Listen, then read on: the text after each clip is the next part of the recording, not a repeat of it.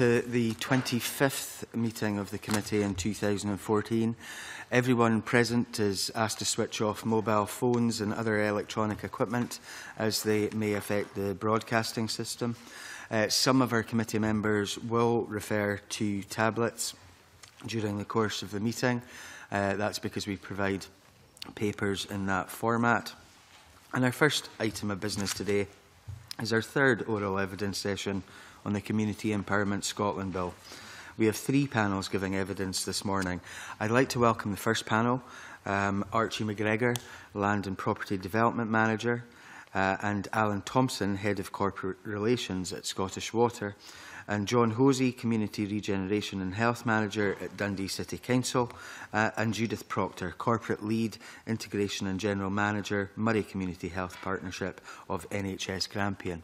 We were also supposed to have a representative from North Lanarkshire Council, who unfortunately has pulled out of this session at the last minute, which I have to say that personally I am extremely disappointed about that situation. Could I welcome those of you who have come this morning, and I wonder if you have any opening remarks that you would like to relay to the committee.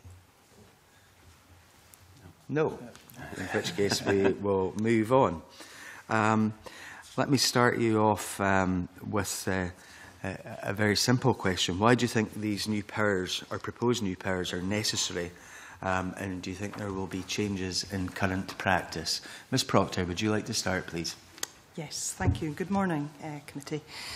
NHS Grampian very much welcomed the proposals set out in the Community Empowerment Bill, and in particular the opportunities that we see within the provisions of the bill for us to engage very deeply with communities and to co-create sustainable services for the future.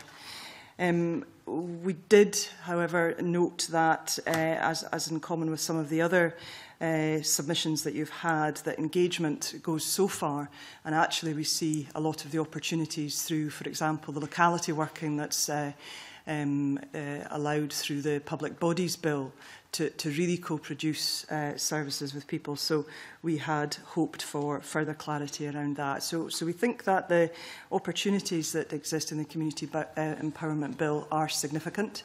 We recognise some of the potential challenges for us in delivering on that. But I think the potential in this for communities, for people across Scotland to really engage with public services and to help co-produce those is significant. Okay, Mr Thomson, please. Archie was going to... Mr MacGregor, then, please. If you could just signal to me, guys, which one of you is likely to, that would be helpful for me. Okay. Mr MacGregor. Scottish Water is also very supportive of the legislation giving communities the opportunity to submit, particularly the asset transfer request element of it. I think one of the reasons it's needed is that the existing framework in which public bodies operate, it's very much driven very formal process whereby asset transfers can only happen at market value. There's no existing guidance as regards leases or arrangements whereby communities can come forward and just make use of assets or apply for transfer. The only other thing in operation is the community right to buy, which of course applies to rural areas at the moment. So a broadening of that principle for communities to get involved, I think, is to be welcomed. I wonder, Mr MacGregor, because I'm not fully aware of the rules and regulations that would apply to Scottish Water, but obviously an asset can be sold for less than market value from other public bodies if there's ministerial approval for that sale at less than market value. Would that apply to Scottish Water too? That is correct, but I think what this legislation will do is provide much more of a framework that will give confidence to officers to deal with requests from communities. It was just to clarify whether the rules that apply to other public bodies apply to you too at this moment. That's useful. Thank you. Mr Hosie, please. Yeah, the bill is welcome because it endorses many people's aspirations to see more empowered communities.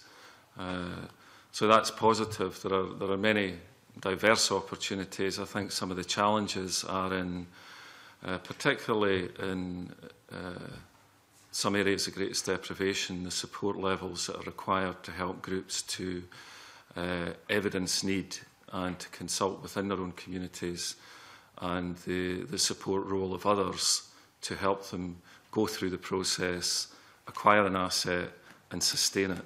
And I don't think that should be underestimated. Okay. Can I ask you, Mr Hosie, just out of general interest, your title is Community Regeneration and Health Manager. Yeah. Are you funded jointly by the Council and by NHS Tayside? Or? No, fully by Dundee City Council. Okay, I think that's useful too. Anne MacTaggart, please. Thank you, and thank you, Mr Hosie, for that. It leads me on to the next question.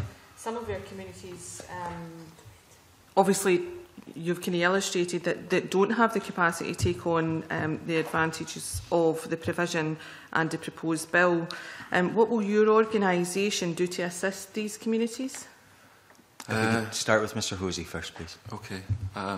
Well, I mean, in Dundee we have a well-established structure for the coordination of local community planning. Within the 8 multi-member wards, we've got a local community planning partnership, which is chaired by a first to third tier officer of the council, involves elected members, council departments, NHS, police, fire and rescue, and also up to 6 local people who are representatives of key community organisations. So we've got a strategic mechanism in the city that will assist when we're raising awareness of matters to do with asset transfer. And the area of work that I'm responsible for, which is community regeneration, there's a direct link there in terms of the staff that are part of my management who currently have roles in capacity building across a diverse range of community groups. So I think that a multi-agency approach which reflects our partnerships is probably key to that. But we don't see ourselves doing anything different in principle than we do at the moment. This just gives it a very different dimension. Okay, and Scottish Water, do you want to comment on that, Mr Thomson? Yeah, I guess the support of communities would be wide and ranging.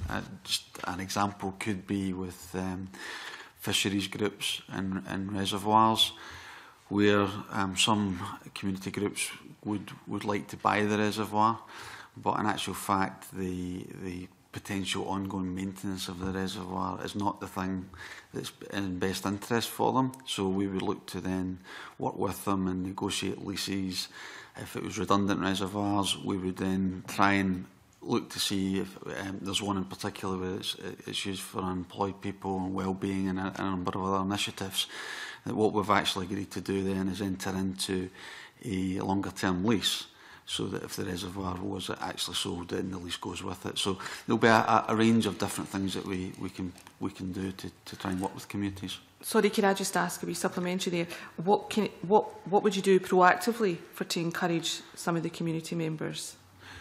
Well, we'd have in that example there, we have an involvement with the fisheries group. So we have annual dialogue with them. There's leases ongoing, but it tends to then be if there was something going to happen with that reservoir, and we look within the longer term.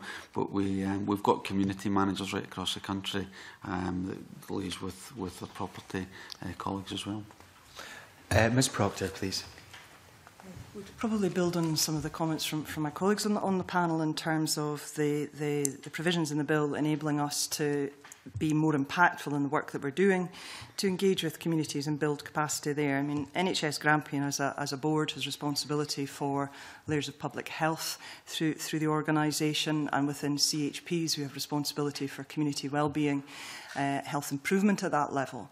And I think that those are all of the resources that we would begin to apply to, and are already applying actually, to building and creating capacity into communities to participate in the work that we do and to co-create with us the services in the future.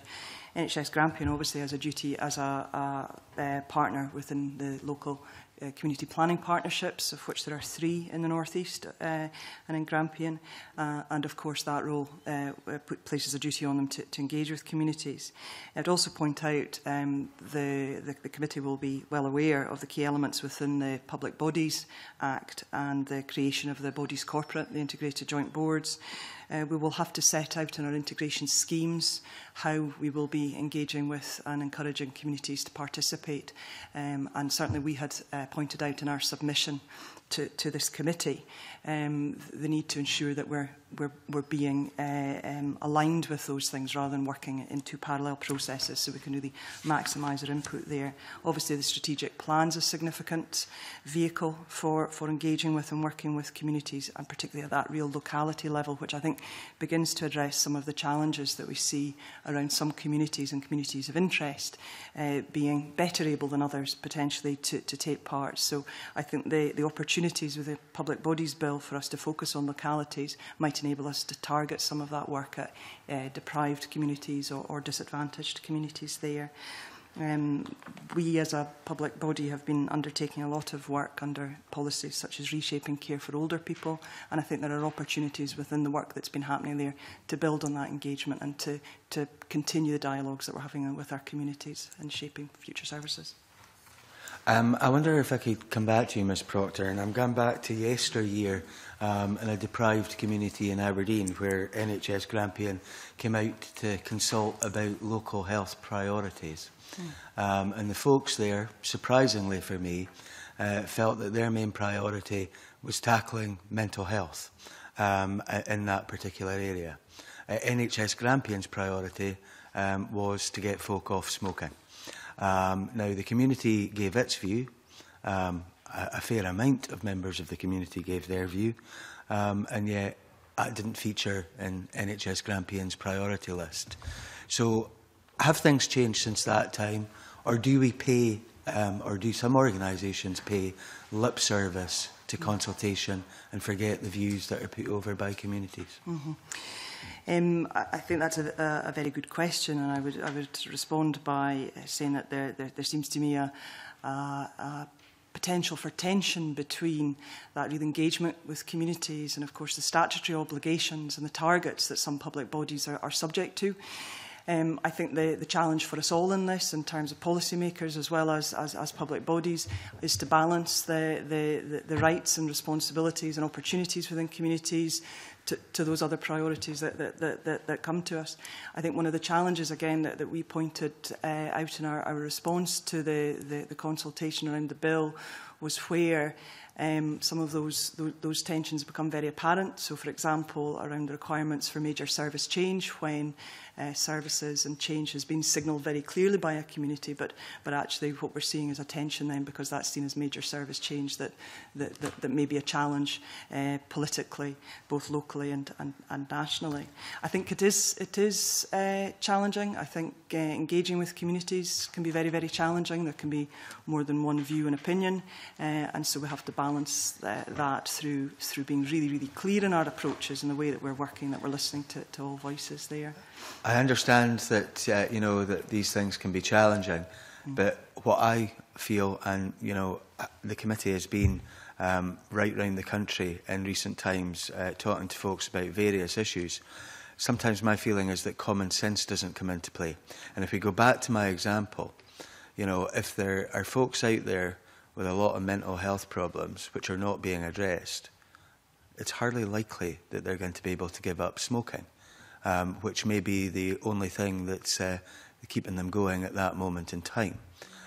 So, I know that there are targets, there are priorities laid down by others, but, I think it's a pretty pointless exercise going out and speaking to folk, getting those opinions. Common sense would dictate to me that you're not going to reach your other targets unless you're going to address that issue.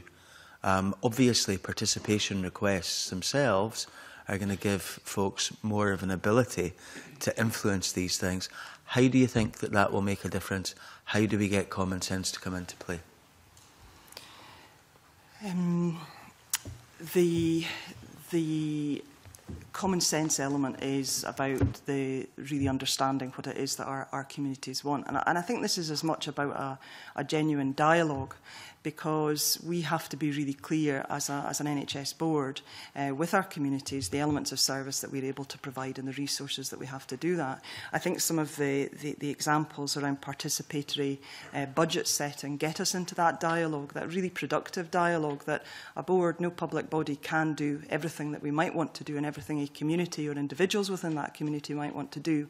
But what we can do is enter into a very genuine discussion about what people want, where their priorities are, where some of our challenges and targets and statutory duties are, and to find that pragmatic way forward that we can deliver on all of those as much as we're able to.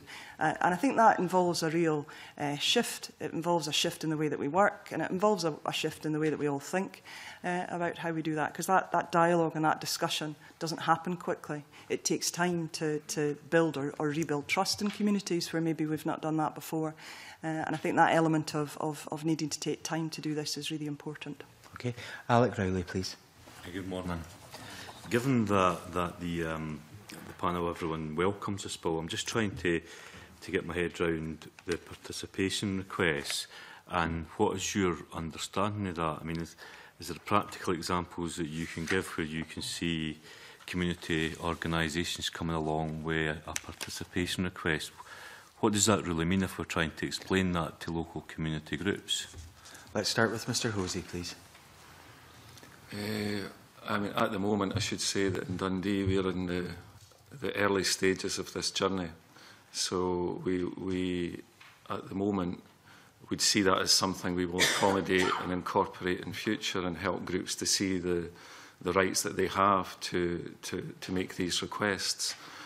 As I say, at the moment, we haven't had any requests, but we're prepared to refine our strategy once the bill is implemented and make local groups aware of the opportunities that are there.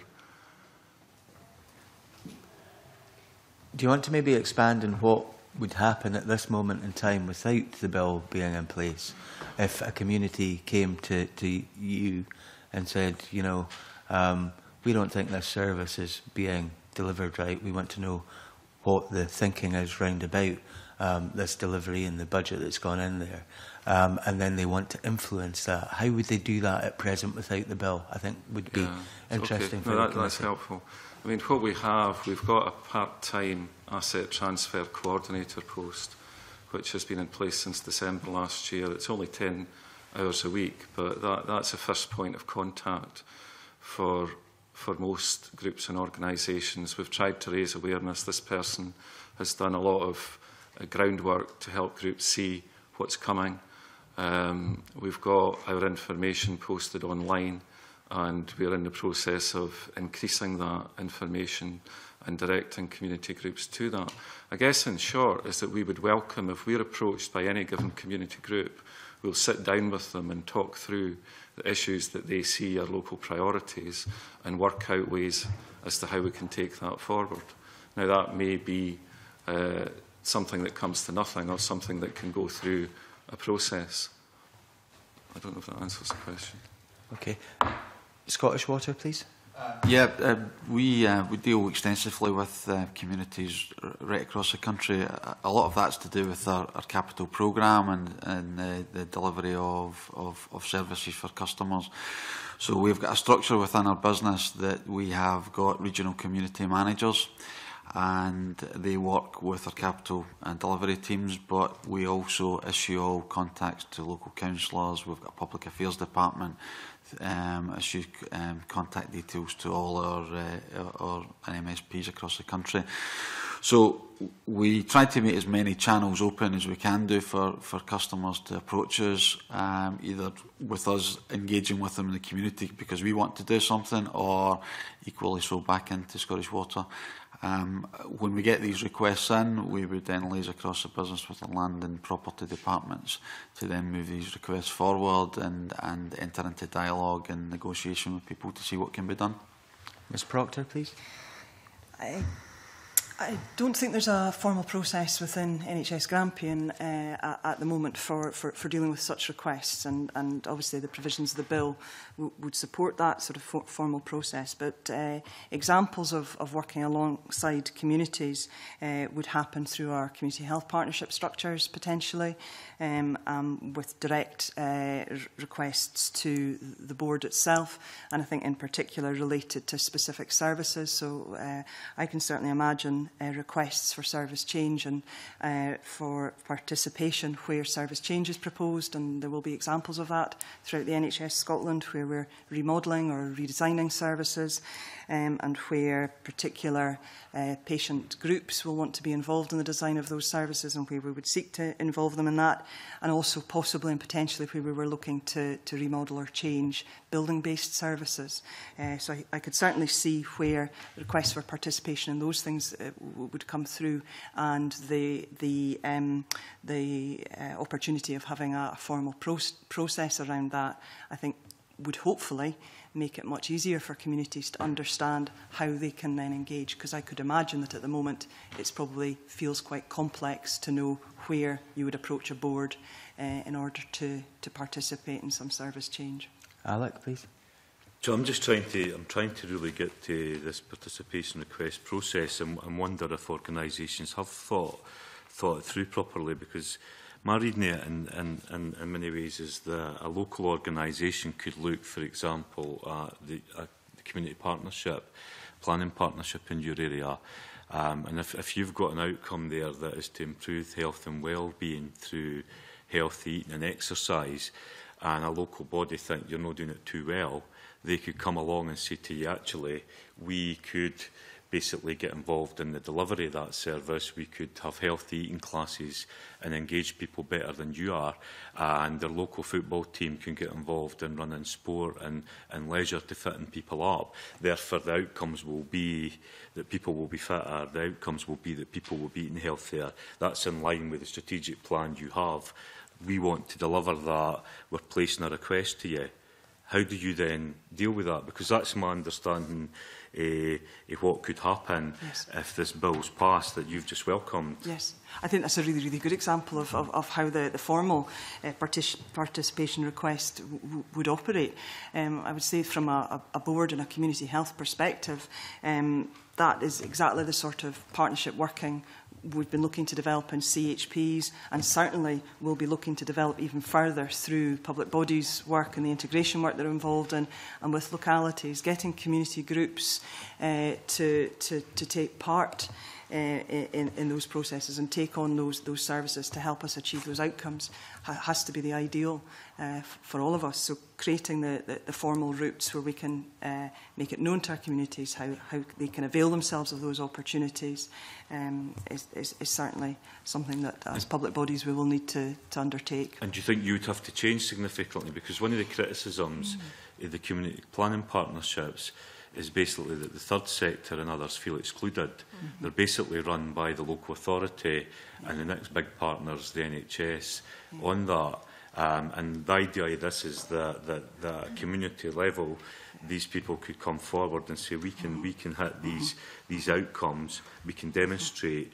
Therefore, the relationship has to change. It's not about them simply being in there to do, and they've got to demonstrate that. And my other point about that is how geared up you are to that, or how geared up you would have to be. Does that mean significant change within your organisations? If we're talking about community organisations taking a greater role in the delivery of these services, what does that mean for your organisation? Are you equipped for that right now? Will it mean significant change? And my final point on it would be that it does say that the authority, the local authority, the health authority, whoever it is, must agree, if they can demonstrate that they're going to hit these outcomes, must agree unless there's reasonable grounds not to do so. What our definition of reasonable, and should there be an appeal process there for that? But how geared up are you to actually make that shift? Because that would be a significant shift if the local community group comes along and says we could basically hit these outcomes. Please. Sorry, yes. I do think it involves a shift in the way that we think, but I believe that it builds on work that we've been trying to achieve through community health partnerships, local work that's been happening under the umbrella of community planning for a number of years. Third sector, private sector also, but third sector in particular are key to us being able to deliver this. And I think the roles of the developing third sector interfaces is really important. And where whilst we also need to build capacity within communities to do this, we also need to support our emerging third sector interfaces to build some of that capacity at a very, very local level. I think in terms of getting geared up for this, my response with my focus around health and social care integration is that the work that we will do in defining our localities under that legislation and defining how we engage and encourage localities to participate will be the gearing up part of that, and that really gives us that clear approach to working with the resources that are in a local community and working with the assets that are there to shape services. I'm not sure if that answers all your points. Could I ask just a final question? I mean, to the panel, how at the current time, I noticed, for example, in terms of Scottish Water, there wasn't much talk there about outcomes. How good do you think public bodies actually are in clearly defining outcomes and organising services and organising budgets based on what the outcomes are that you're trying to get? How good are you at that, and how good are you at measuring it, and how do you report that? Mr Thomson? Yep, I mean, certainly for Scottish Water, our outcomes are heavily measured and they're based on ministerial objectives. So when you look at our business plan that's just been announced from 2015 to 21, that was formed after extensive consultation with customers, customer forum, our regulators, SEPA, drinking water quality regulators. But this particular business plan included customers more than it's ever done about what the customers want to see in terms of water quality, wastewater, flooding, a whole range of things that customers want, and also balanced against what the customers want to pay for these services, how much within that. So delighted to say that the plan was just agreed, which is going to see considerable benefits for our customers. We've also agreed the only utility in the UK to agree that our prices will be fixed at 1.6% until 2018. So we've given price stability for customers with a whole range of outcomes that we need to do right across the country. So these are very measured and targeted by our regulators and agreed in a package of measures. So that's, broadly speaking, how the water industry works. In terms of in our business plan, but your point there about how do we engage communities, I think that every organisation, we've always got to be open to new opportunities, not to close things down. The point that was made about common sense, I think, is very apt about how do we remain alert to opportunities to work with communities, both in terms of what we want out of this, because at the end of the day we need to do certain things with capital programme, we need to engage with communities. It's not just a case of us coming along and dig, build, and everybody should be grateful. We have to engage and meaningful with our communities to make sure that when we do arrive to make improvements, that we're doing it in a very collaborative way, working with sensitive communities where we've been in before, and trying to learn from these experiences and make it a better outcome for our customers. Let's look at an example for Scottish Water, which I think is probably an apt one. You've talked about all of the engagement that you do with the regulators, with government, and your ministerial targets and the rest. But let's look at Aberdeen, where I think I can give the best example. Flooding difficulties in the Merchant Quarter, the green area of Aberdeen, where businesses and residents have had real difficulties in understanding what Scottish Water have been doing to resolve the difficulty. These folks decide that they've had enough after this bill is enacted, and they put in a participation request to try and influence change in terms of maybe the capital plan or in terms of what you're actually doing to resolve their difficulty. How do you deal with that? How do you cope with that? Well, certainly the example you mentioned there in Aberdeen is, of the Merchant Quarter, we have been engaging with the local businesses and groups. We've also been engaging with the local authorities, and I think the key thing for us in these particular examples is to actually understand what the root cause of the problem is. Because you know, flooding is a terrible thing to happen for any customer, particularly internal flooding, where our capital programme focuses on reducing customers at risk of internal flooding. So there's been a lot of good work over the years on that. External flooding is something that we're looking at in our next programme to actually understand and actually define what areas across Scotland are actually most at risk, and then what interventions we can actually put in place to alleviate the flooding for customers. So we would look at it. Can I stop you, Mr. Yeah. Thomson? Because obviously, you know, you have got Scotland-wide priorities. Ms. Proctor has got priorities right across Grampian. Mr. Hosie has got priorities throughout the city of Dundee. But, you know, the folks who have businesses and live in the green area in Aberdeen, you know, they're interested in their little bit. Yeah. You talked about communication. An argument that would be given by a lot of those folks is that they don't feel that they've been communicated with particularly well. And, you know, they feel that they have been unable to influence what you are doing. This gives them the right. And, you know, quite frankly, if you go back to them and talk the way that you've done here about your Scotland-wide priorities, you know, they're going to turn around again and say, you know, that communication is of no value to me. So how do you ensure that you gain that involvement, you make sure that the communication is right for the difficulty that they have, rather than talking to us about your Scotland-wide priorities? Well, what we do with all communities, not just at Aberdeen, where we've got specific hotspot problems, if you like, where we don't quite understand yet what the solution is, and also how best to resolve this, because at the end of the day it could be a surface water problem that is not actually a sewer incapacity, it might be surface water.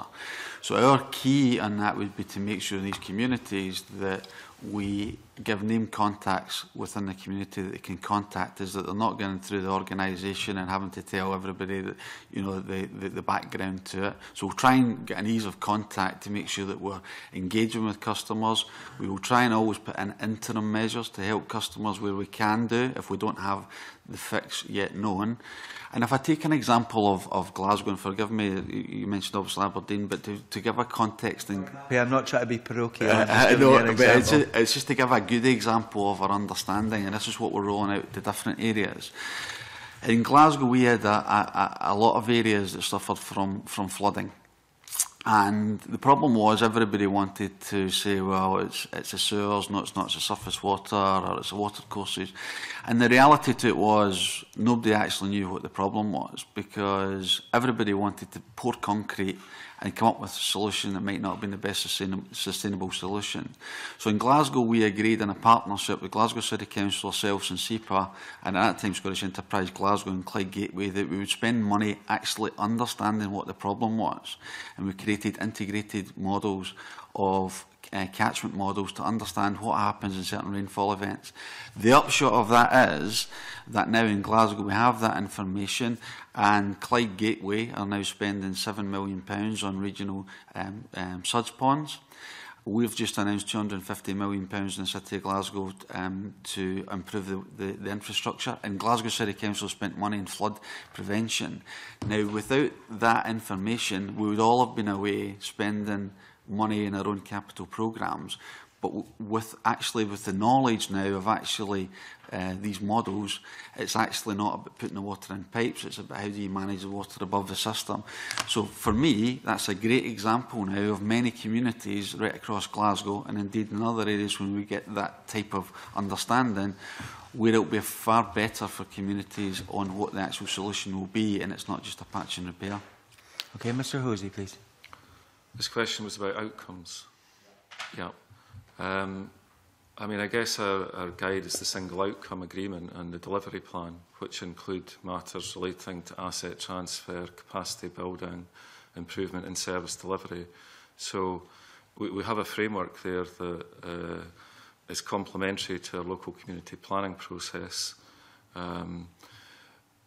A few years ago, we developed an impact assessment for our local community plans, and that would cover, the next time we do that, is halfway through our current plans, which are 212 to 217.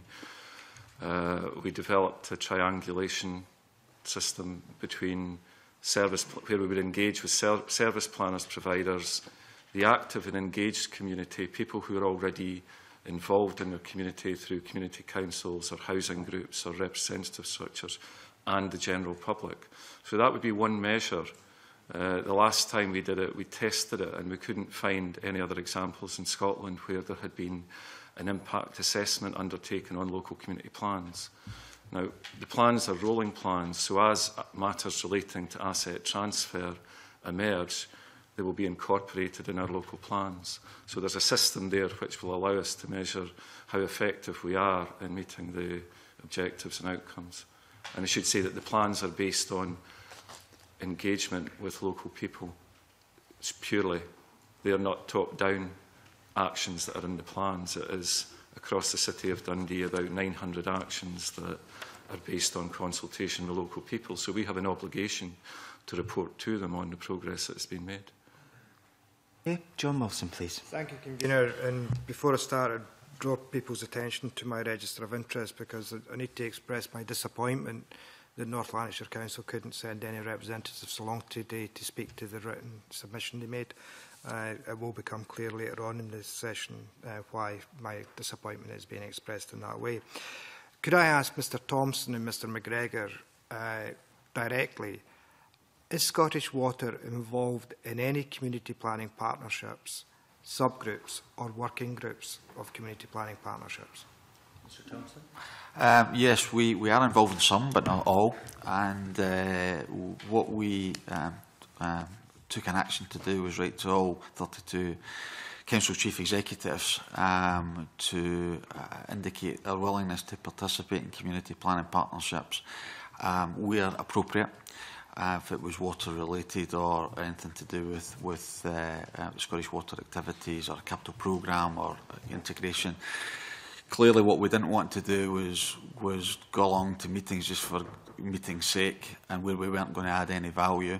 And some local authorities have taken us up on that offer in certain areas and some haven't. So we've got a willingness to participate, but clearly what we've got to make sure is that we, you know, but where we attend, it's actually areas where we've got input and it will be meaningful.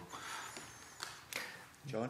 The reason for asking the question, Convener, is that Scottish Water, is, as far as I'm concerned, is crucial, particularly to some of the economic development work and that's taking place throughout Scotland. And it's unfortunate that the Scottish Water aren't involved in many more community planning partnerships.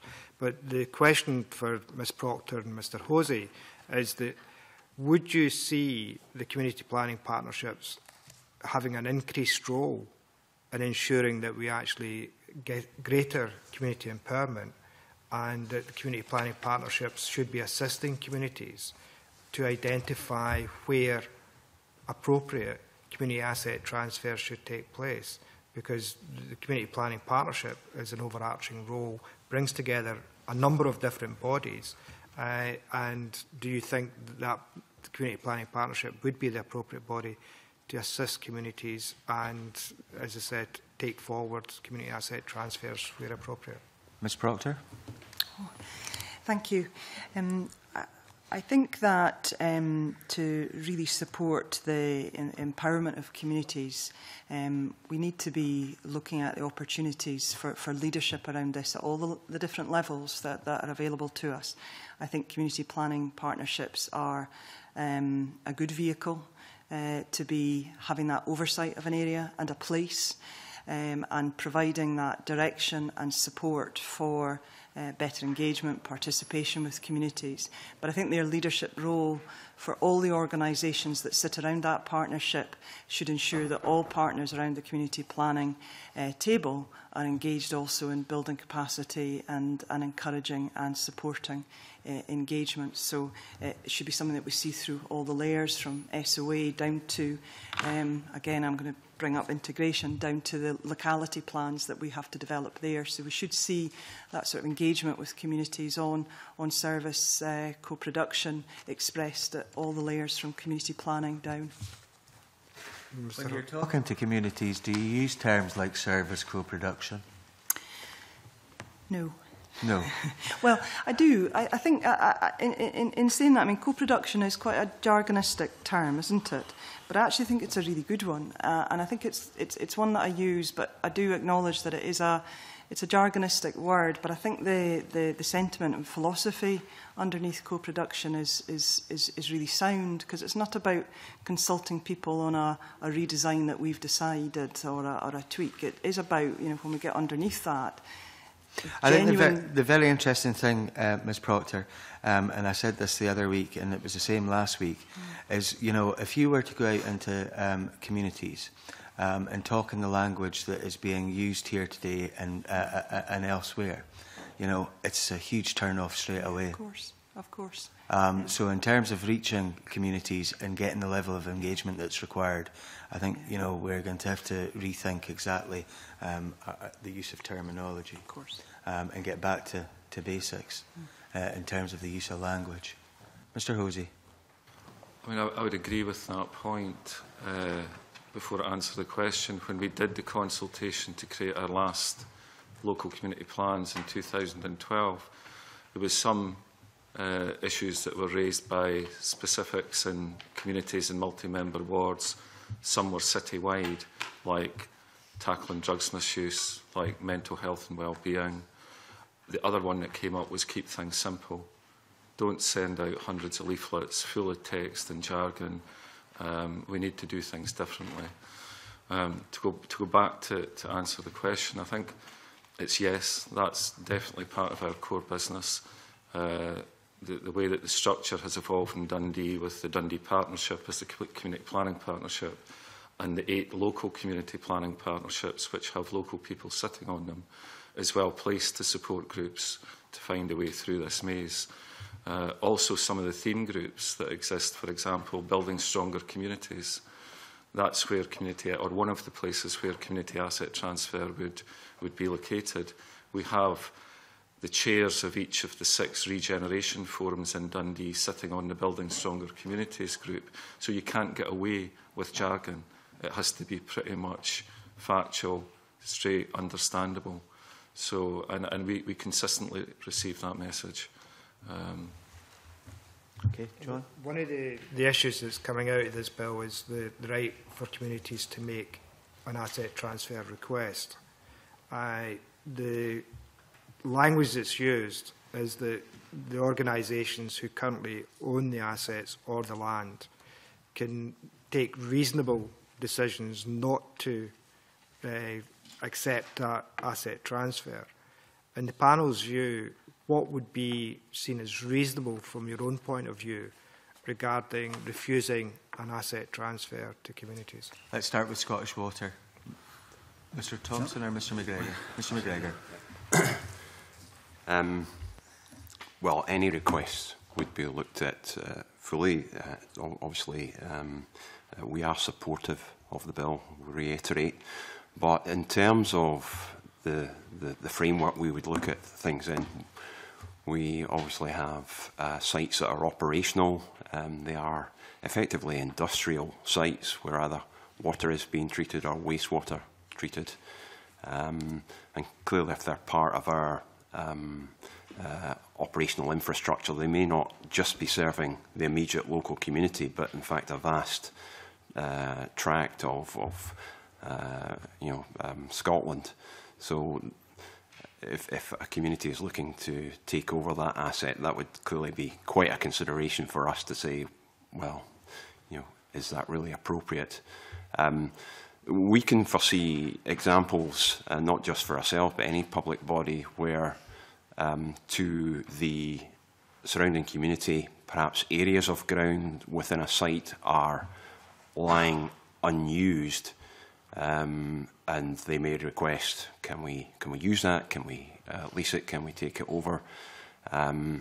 We may have, however, in our asset management plan, in our business plan, plans for expansion of that site. So it may just be that that land is being kept on hold for future use. Of course, again, we would approach this with a flexible mind, and if, for example, the community was willing to simply take on the use of that site for, say, 5 years, and we're happy that once we were ready to kick in with our investment and our expansion plan, that we take back that land, then there's no reason why we couldn't come to some arrangement with them.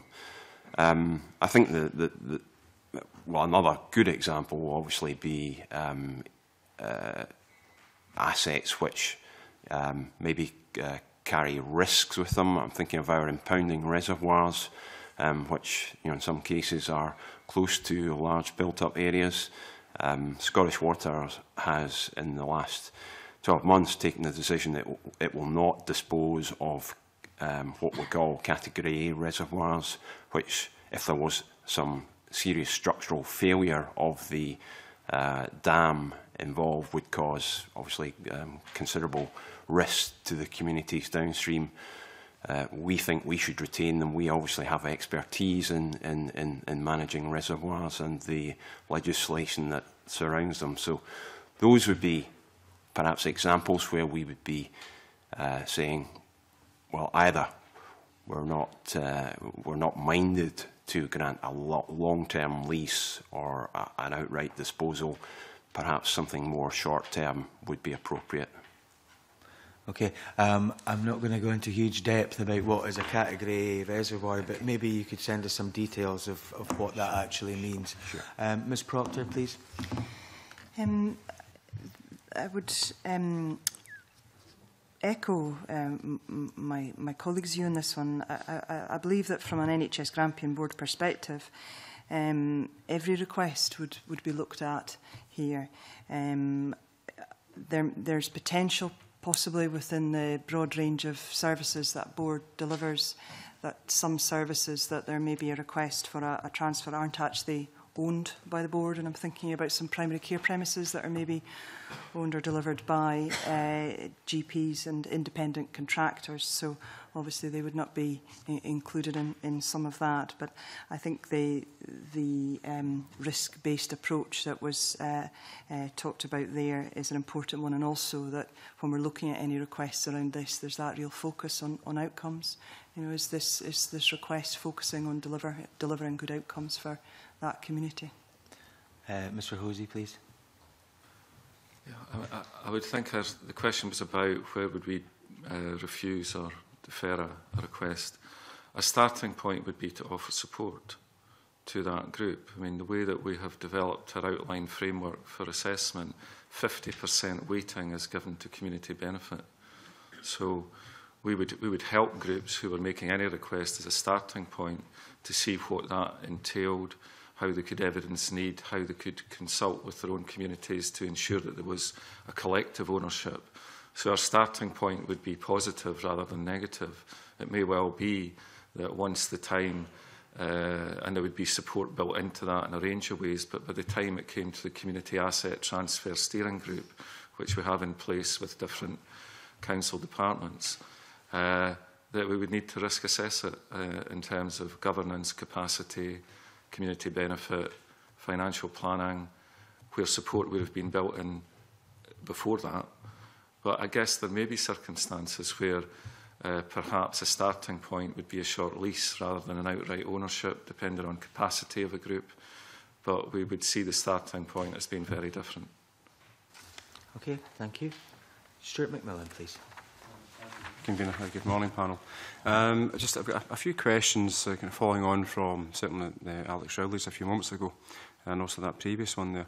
But to start it off, what discussions have you had, or are you aware of, within your organisations and with trade unions regarding the bill?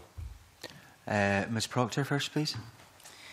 I'm not aware of any discussions that we've had yet with our staff side representatives. NHS Grampian, in common with other boards in Scotland, has a whole range of guidance and statutory relationships with our unions. So there will be opportunities through our partnership forums to be having those discussions. But I'm not aware. That's not to say they're not taking place, but I'm not aware of them. Reiterate that I'm certainly unaware of any specific discussions about the bill. Could you please repeat the Sure. question? What discussions have taken place, or are you aware of any discussions that have taken place between your organisation and the trade unions regarding the bill? Not to my knowledge, no. Okay.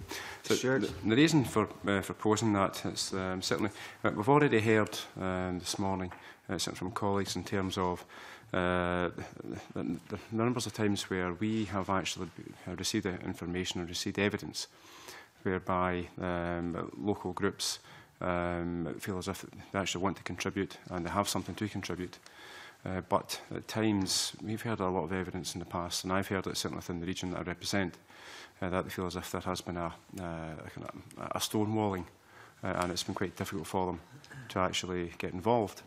Now, this bill obviously is designed to open that up, but a discussion I had with a senior public representative a couple of years ago had indicated to me that if there was a more open approach, then that would have implications upon staffing for that particular public body. And when you look at the bill, certainly Section 19, subsection 3, and subsection 3C, and the various points that are there regarding to open up discussions, also the economic development, regeneration, etc. And then subsection 5, the authority must agree to the request unless there are reasonable grounds. In terms of come back to the initial question regarding trade unions, if trade unions actually said to yourselves, or representatives said to yourselves, that if this were to happen, then there's a potential implication for that public authority losing staff, would you consider that to be a reasonable ground for refusing to actually enter into the discussions? Mr. Hosie? I would say no. I think we do live in tough economic times, and resources they need to be well measured in terms of how we utilise them. In relation to this, if it's a community priority, then we need to shift our priorities to support that. So, I mean, I guess the issue of support and engagement doesn't, if it's effective, it doesn't come cheaply. It's time intensive, it's staff intensive, and there are implications for how we manage staff workloads. But that's not to say it's not a priority, and we can't look at what the priorities are and match the resources accordingly. Scottish Water, Mr. Thomson. Yeah, I think that we would remain open to any approach from communities. Certainly, the requests that I'm aware of to date tend to be about specific pieces of land or an asset that people maybe want to buy or lease, whatever, and they haven't tended to veer into any form of consequences for staff or internally to Scottish Water. But certainly engaging with third sector or other community groups, we remain open to that. And there's been a few community groups have thought about possibility of an asset that they could maybe look to involve people in training and become water ambassadors at some of our more historic assets. So we remain open to that and want to engage, because if it's a better outcome for communities and assets that we utilise or we no longer utilise, then it's in everybody's interest, and it's going back to the point of does it make common sense? And if it makes common sense for us and our customers, why wouldn't we do it? But to date, ours has tended to be about site-specific, I would say. Ms. Proctor? Panel be aware that NHS terms and conditions in terms of its staff are nationally negotiated and governed by that, and the whole range of regulations would come into force if there were significant change expected through the transfer of a service or an asset that impacted staff. And through our well-established partnership working with trade unions, that would obviously be a key focus, and they would have to be partners in that. But again, I would echo what my colleagues have said on the panel. I think starting with a really positive view of what that community group was trying to achieve through the asset transfer, the outcomes that we're looking to achieve and how we could support that, and then our staff side partners being key partners in those discussions. So I can envisage the sort of service change and asset transfer that might lead to those discussions. But I think if we took a positive perspective that we're trying to improve outcomes, perhaps then the opportunity for a board or a public body is to ensure that within the parameters of their staff's terms and conditions, we're maybe able to deliver that service in a publicly owned building. But I think it's about that partnership work with that positive focus on better outcomes for people. Okay, Mark MacDonald, please. Thank you, Convener. I just wanted to touch again on the issue around capacity within communities. And since we've had a number of examples raised, but the one that springs most readily to mind in my mind is 2 school closure campaigns or Save Our School campaigns within my constituency. One in a community in a regeneration community, one in an affluent area of my constituency, and the contrast between the approaches that were taken, the ability of one campaign to call on parents and individuals within the community who had strong professional backgrounds, doctors, planners, and the other community which required a level of intensive support to put together their campaign and marshal their arguments. And that strikes me as being the kind of approach that is going to be commonplace as the community empowerment agenda moves forward. So what role do you see your organisation playing in those communities of most need, where the activism and enthusiasm is undoubtedly there, but perhaps that professional expertise around things like putting together business cases and things like that doesn't exist? What do you see the role of your organisation being to support these communities to ensure that they can take full advantage of the legislation? Mr. Hosie? I mean, where it fits neatly, because the resources that we have are deployed in areas of greatest need in terms of trying to plug the inequalities gap, which is a long-term aspiration. So where we concentrate our resources, that's a natural role for us, is to support groups who have, whether it's a single issue to do with the school, although we need to be careful there because our employers are the City Council and we're talking about the Education Department. So there are levels in terms of how far we can go, but we can certainly support groups to campaign and point them in a direction. But that's our core business. Our core business is to build capacity in groups who happen to reside in areas of greatest deprivation. And it's negotiated, it's not always. Sometimes it's about the balance between challenge and support. Sometimes we have to challenge groups to see things slightly differently whilst we support them along that journey. So it's our core business. Ms. Proctor?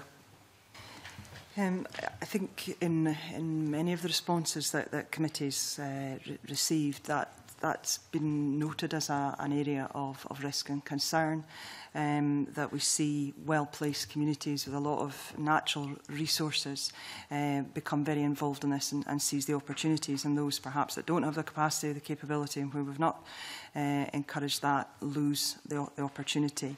I think there's a role for the community planning partnerships in their place shaping work around that to identify. Obviously, our board's role is supporting and understanding around where our communities of deprivation are, and sometimes they'll be geographically placed, but I think a board has a role and public bodies have a role in understanding our deprived communities of interest and groups that perhaps are disadvantaged as well as communities that are disadvantaged, and ensure that they're able to participate in this as well. Again, I think the focus on locality working, really down at the level of our GP practices, our teams, our social workers, our third sector partners around that, working in those communities, building on work that's already happening there with a focus on this. Okay, Mr. MacGregor. My area of expertise is obviously asset disposals and transfers, and Scottish Water's actually been very proactive in working with groups who have aspirations, particularly to take over some of our underused or unused assets. And we have an example of one in Dundee, actually, where a group for several years has had aspirations to take over a historic building. They have had capacity and capability issues, and rather than, we could have, this is obviously pre-community empowerment bill, but we could have walked away, ignored them and just said, you don't have a business plan. We've actually been very proactive in engaging with the Dundee City Council. They obviously have experience of working with community groups in the city. This group is going to rely on some lottery funding. Again, they were struggling to put together some of the business case requirements to support a lottery bid.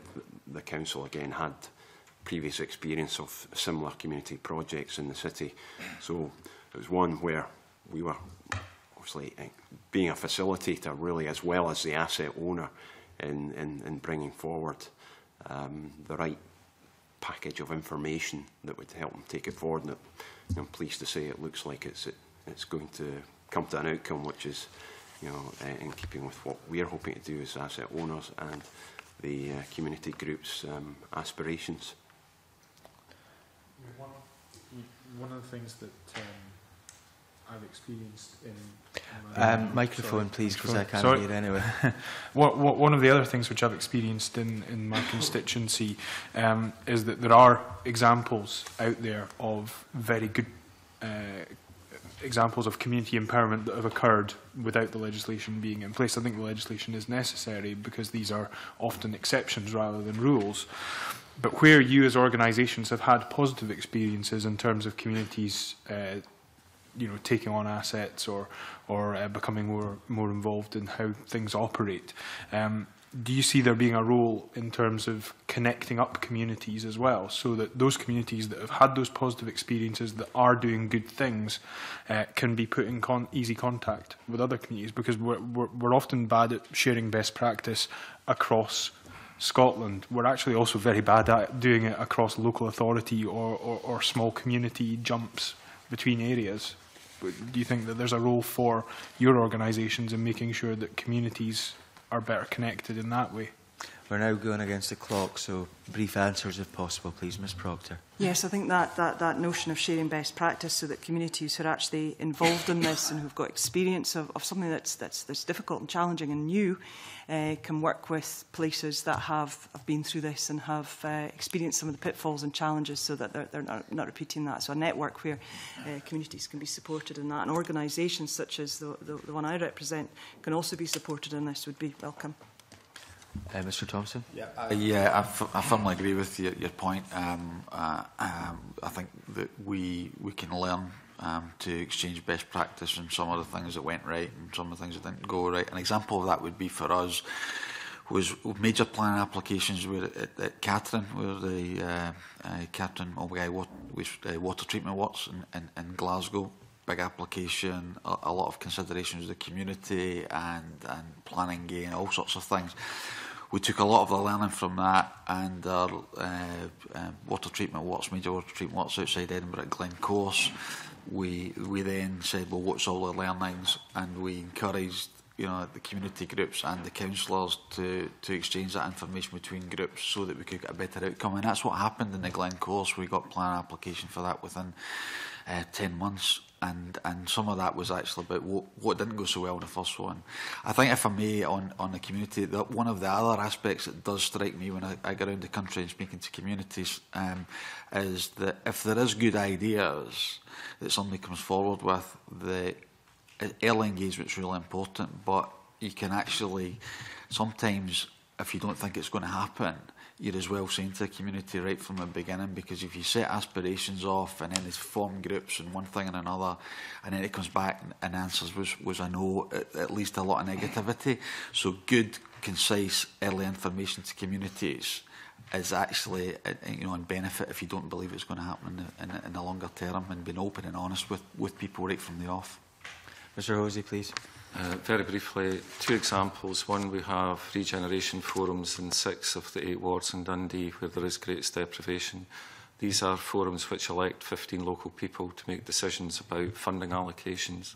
They come together every month as chairs to meet and share with a common agenda, and they find that very valuable. I mean, overall, we get that feedback from people across the city that they would like to create opportunities to meet with people in different parts of the city.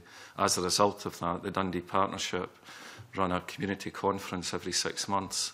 Now, that's not for professionals, it's not for elected members, it's for local people who sit on community councils, structures, housing, youth groups, whatever.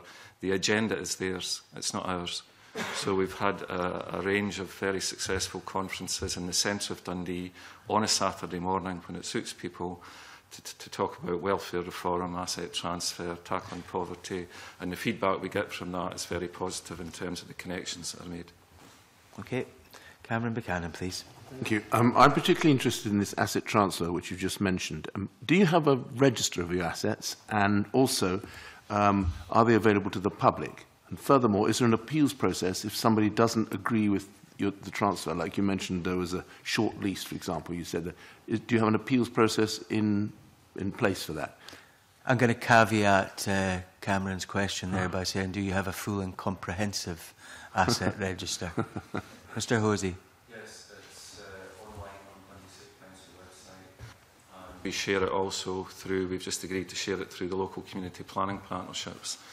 So we're doing as much as we can to raise awareness of the opportunities that are currently available.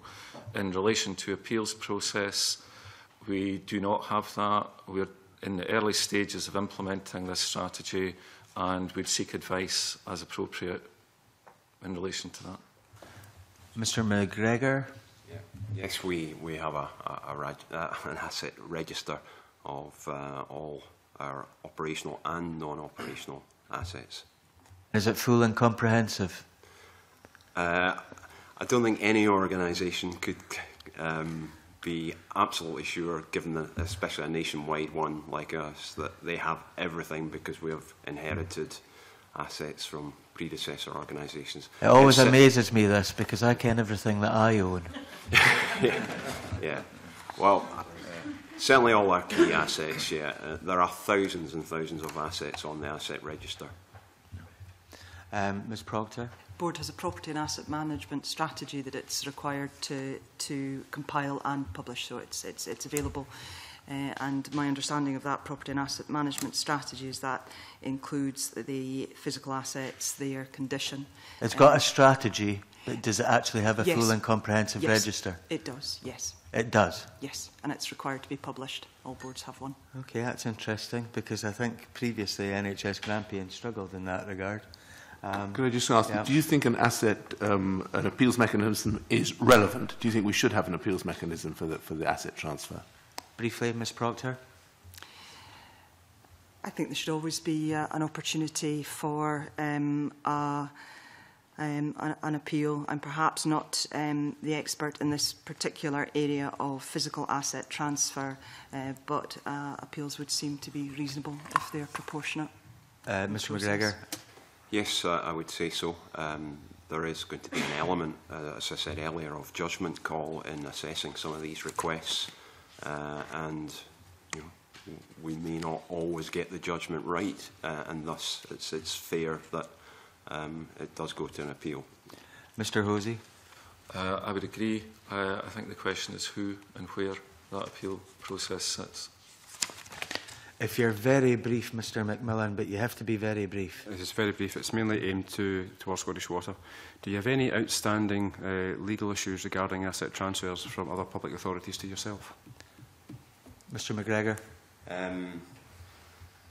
One or two, which emerged from the separation of the water and drainage functions from council bodies. They do not in any way impact on our operations. It's purely separation of legal titles. Okay, thank you very much for your evidence today. I recognise that that's a pretty long session. Thank you. I suspend and we'll have a change of witnesses. Thank you.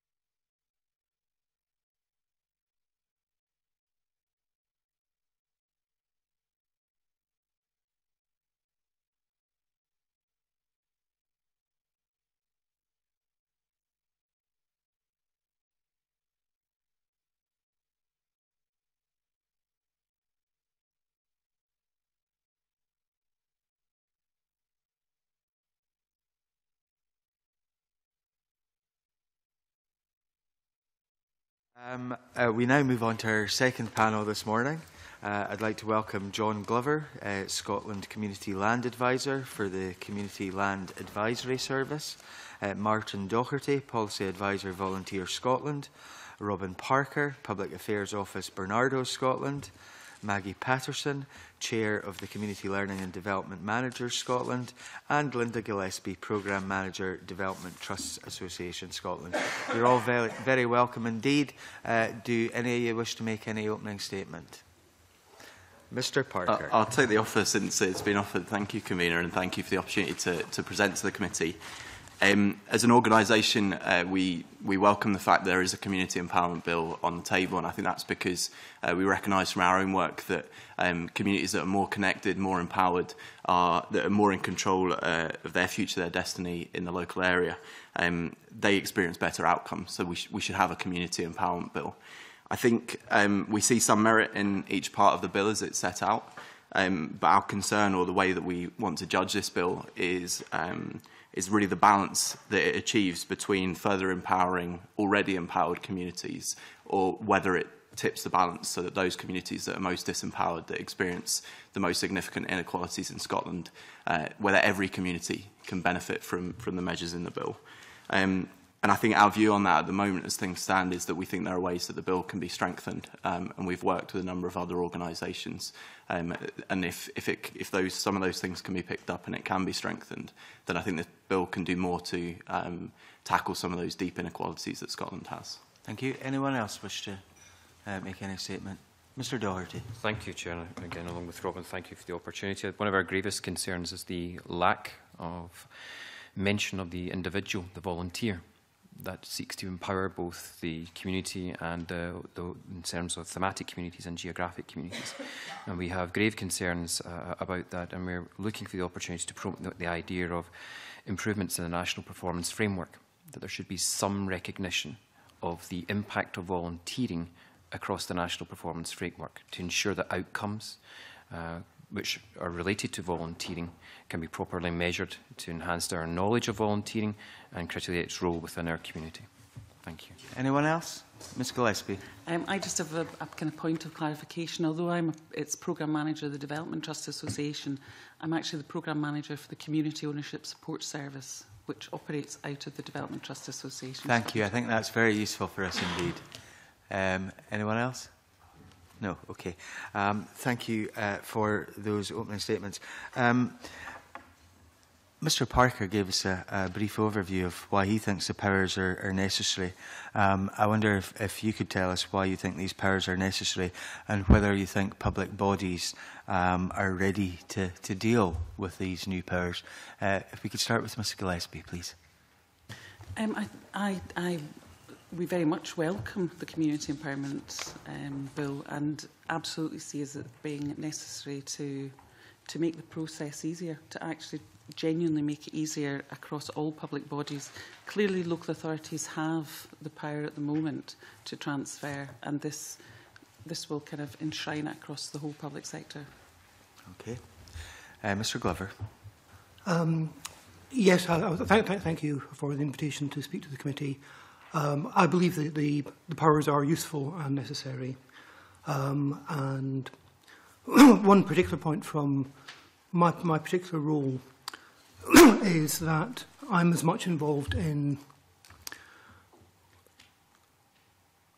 brokering temporary community use of assets as in permanent transfers of assets.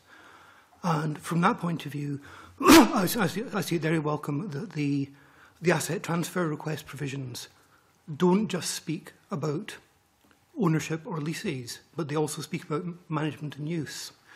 And one reason I think that's important is I agree with what the government say in the policy memorandum about that not all communities are ready to take on ownership. But another reason I'm very much in favour of that is that it brings in potentially a lot more land. It's not just about the nature of the communities, but it's about the nature of the land. This is touched on in the earlier session, that if land is earmarked for a different use in the long term, it should nonetheless be made available to the community in the short term. And there's some good practice examples of that going on at the moment. But it's also, it's also very evident that a lot of land which could be being used by communities has a fence around it and is lying vacant. So I very much support the way that these provisions will encourage meanwhile use of land. Are public authorities ready? I think not. There are good practice examples. The Glasgow Council Stalled Spaces scheme, is a good practice example, which is now being promoted across the rest of Scotland. There have been successful community interactions with various landowners, but my own impression is that more work needs to be done to get public authorities into a mindset where it's second nature to make land available to communities. Ms Paterson, please. Good morning. Community Learning Development Managers Scotland welcome the opportunity to come and give evidence this morning, and also welcome the bill. We have membership from across all 32 local authorities, and I would certainly agree with the statement within the policy memorandum that the actual experience and progress towards community engagement and community empowerment differs and varies considerably across Scotland. So we certainly welcome the bill as helping to reduce that inconsistency. In terms of readiness for the Community Empowerment Bill, certainly would see that as varying. A number of communities are very strong. They are aware of themselves as assets and aware of themselves as able to make an important contribution. Other communities would very much need support to be able to take advantage of the rights that are being offered through the bill, and I think that applies to public authorities as well, that some have experience and practice that's very much in line with the bill already, and already empowers and engages communities, but that varies, and the practice is not consistent. Mr Parker. Yeah, just adding to what I said in my opening remarks, to speak particularly, I think, really around Part 3 of the bill. I think one of the things that this bill will enable to happen is for us to realise much more that participation and particularly kind of involvement in decision making, it really is a right. It's a right of communities. It's not, I think the way things exist at the moment, it's understood as best practice. It's something that most public bodies endeavour to do, I think by and large, is to involve people in decision making. But I think what Part 3 or something like Part 3 can help create is a situation where a community can turn around and say, no, it's our right to be involved in this decision. We think we've got something to bring to it. We want to be involved in that decision-making process. And particularly from our point of view as a children's organisation, involvement in decisions that are relevant to a young person is one of the rights that are established in the UN Convention on the Rights of the Child, something which ministers now have to take into account, and they have a duty to take into account as a result of the Children and Young People's Act, which was recently passed. I think the other thing I'd say just around why the bill is needed, I think some people have said that the legislation can't do it all, and I think that's absolutely right and something we agree with. There is an element of capacity building and so on that needs to take place to go alongside what's in the Act. But I think what the legislation can bring is, firstly, it can, I think if the community planning partnership section is strengthened, it can make sure that community empowerment is seen as one of the purposes of public bodies. If that section is strengthened as we outlined in our written submission. And then secondly, I think the reality is that public bodies hold a lot of power in Scotland. That is quite rightly through democratic processes in part. Local authorities have elected members and so on. But one of the things that I think this bill can do is make sure that we hand over some of that power, and we involve on a day-to-day basis our communities in the decision makings of public bodies, because the people who use public services are the experts above all others in how those public services can be improved. Thank you. Before I take Mr Doherty, the participation requests which you have mentioned, Mr Parker, the draft bill states that an organisation who's requesting a participation request has to be a constituted body. Now, let me throw something at you here. One of the things which we know there have been difficulties round about, where we have legislated just recently to improve, is round about care leavers. How do you see a group of care leavers, for example, getting together to challenge and to put forward a participation request to a public body to improve the services that they get? I'm really pleased that you used that example because, well, firstly, we work very closely with care leavers, but secondly, it's one of the examples that we've been thinking through in our heads. And right when the Scottish Government's consulted a number of times on this bill, before it reached the Parliament, and one of the first instances where there was a consultation that took place, one of the things that we said very strongly, thinking about examples like your own, very much was that we were keen that this bill supported communities of interest as well as geographic communities in this case. And that one of the things that we're very pleased is that the bill does reflect that. I think in terms of the fact that communities have to be constituted, as you say, I think one of the things that we'd very much welcome clarification from the government on, and perhaps the committee can help with that, is how constituted they see that as needing to be and meaning to be, and whether that's something that needs to be brought out more on the face of the bill or through guidance.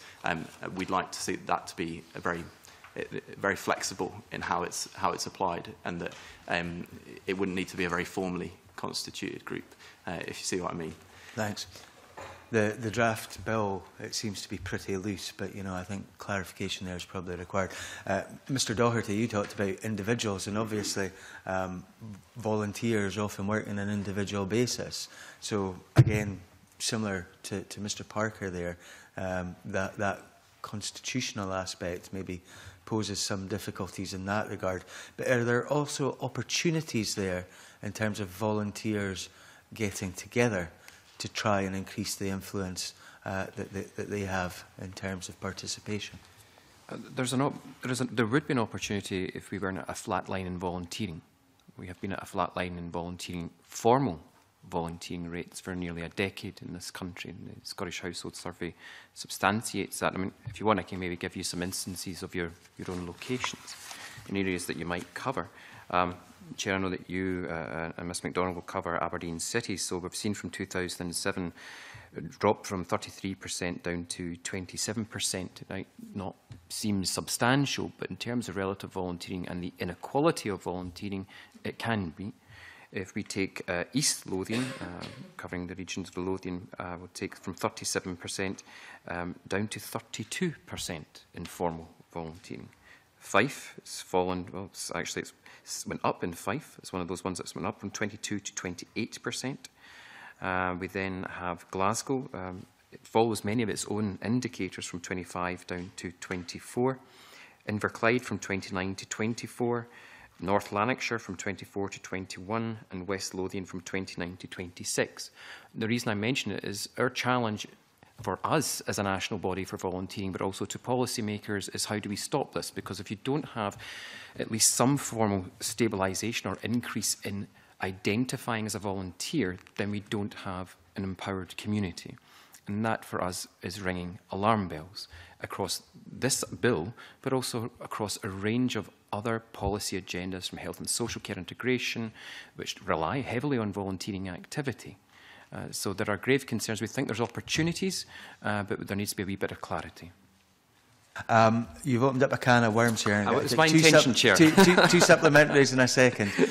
But before I take in Mark MacDonald and Alec Rowley, one of the things which the committee heard when it recently visited the Western Isles was that the Western Isles, that's me. Almost all in the community there do some form of volunteering, but they don't actually see it as being volunteering.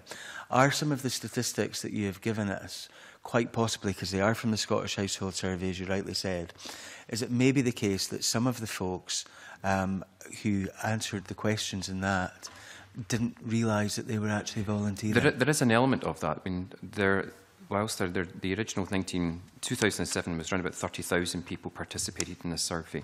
It has slightly fallen, but the methodology has greatly improved. Therefore, I was certainly not going to call into question the SHS, because I think it's a very robust piece of work, and it's at this moment in time the only piece of work that we have. And we at Volunteering Scotland are actually trying to work with the team who deal with the Scottish Household Survey to try and improve the question. And we would certainly like to debate with them the idea of informal volunteering. In terms of Ellensair, the Western Isles, it's 57% recognised formal volunteering. Now, that has pockets of deprivation, but it's a very rural community, more rural than the Highlands, an island community, but that speaks volumes about the opportunities, because if you're, say, at the top of the Western Isles and you need someone to forgive me giving this kind of example, but you know, the NHS needs someone to clip your toenails and you can't reach your toes, you'll get someone from Stornoway to come and do it for you, who's a volunteer. Mark MacDonald, on that point. I'm interested in the statistics, and I think that obviously, as you say, the SHS is all that we have to go on. But I would be interested to know from your experiences and from your discussions with voluntary sector partners around Scotland, how that then is replicated in communities within these areas, because obviously many of these local authority areas will have areas of deprivation and areas of affluence, and it would be interesting to know if those who are volunteering are more likely to do so in areas of affluence than areas of deprivation, or indeed vice versa. I can answer that the link between deprivation and volunteering low levels is very clear. High areas of deprivation will have low levels of volunteering. There's issues around social capacity, social networking, and I use that in the broadest sense. In terms of skills levels, Ms MacDonald mentioned earlier on about communities sharing skills. You will find in very highly deprived communities a lot of skill. It's the opportunity to use that skill and to be listened to. I maybe briefly, Chair, just give you the example that in the last 10 years we've seen substantial investment in the third sector. For those of us at Volunteering Scotland, this is not about the third sector. This is about all sectors, both private and public, who all use volunteers. And, you know, you've just had the NHS sitting here, didn't hear them mention volunteers. You had Scottish Water, they use volunteers at some of their reservoirs. The local authority, they talk about asset portfolios. I'd be interested to know if they actually list their volunteers that they all use, and some of them don't even know how many volunteers they have in their asset portfolios. That would be very interesting. Alec, please. Yeah, I mean, I'm pleased to hear the figures in Fife. One of the criticisms I've made in Fife over a number of years is that the council was pretty poor at actually engaging with third sector organisations, and we tend to associate volunteering with that, although you've pointed out that's perhaps not the right way to do it. But so in the terms of this bill, how do you see this bill actually supporting more people getting involved, more people at a voluntary level getting involved? Do you know, what's in here that's good, but more importantly, what do you think needs to be in there? The bill itself for us as a national body is a step forward. The practicalities, as we were told that this is very much a formal bill, it's about a practical implication of a piece of legislation. If one of the major things we would like to see in terms of the recommendations that we've made in our submission is early involvement. You talked earlier on to the public bodies about community bodies. Well, get the community bodies in before you decide what an appeals process is. Get the community bodies in to help you design the actual process for application for an asset transfer. So involve individual volunteering organisations in the design of those local approaches to your community asset transfer. That would be a practical step forward. Okay. I don't want to stay on volunteering all the time, but I think there's one key thing that we need to know from you, Mr Doherty, before I bring in other folks. In terms of the UK government's welfare reform policies, and somehow in some places it seems that folk are feared to go and volunteer now in case they lose benefit. Has that had an effect on the numbers of volunteers, particularly in our more deprived communities? There's anecdotal evidence that third sector interfaces, and I'm aware, Chair, that you don't like jargon, but the third sector interfaces of the old CVSEs, volunteer centres and social enterprise, there's anecdotal evidence from them that they are seeing increased numbers.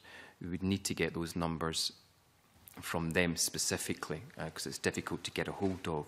But what I would say is that we are starting to work very closely, not just with Voluntary Action Scotland, but also the Department of Work and Pensions, to try and mitigate as much as possible the impact for potential volunteers, so that they're given the right resources, they are signposted in the right direction, and it's not just, I'm here because I've been told to.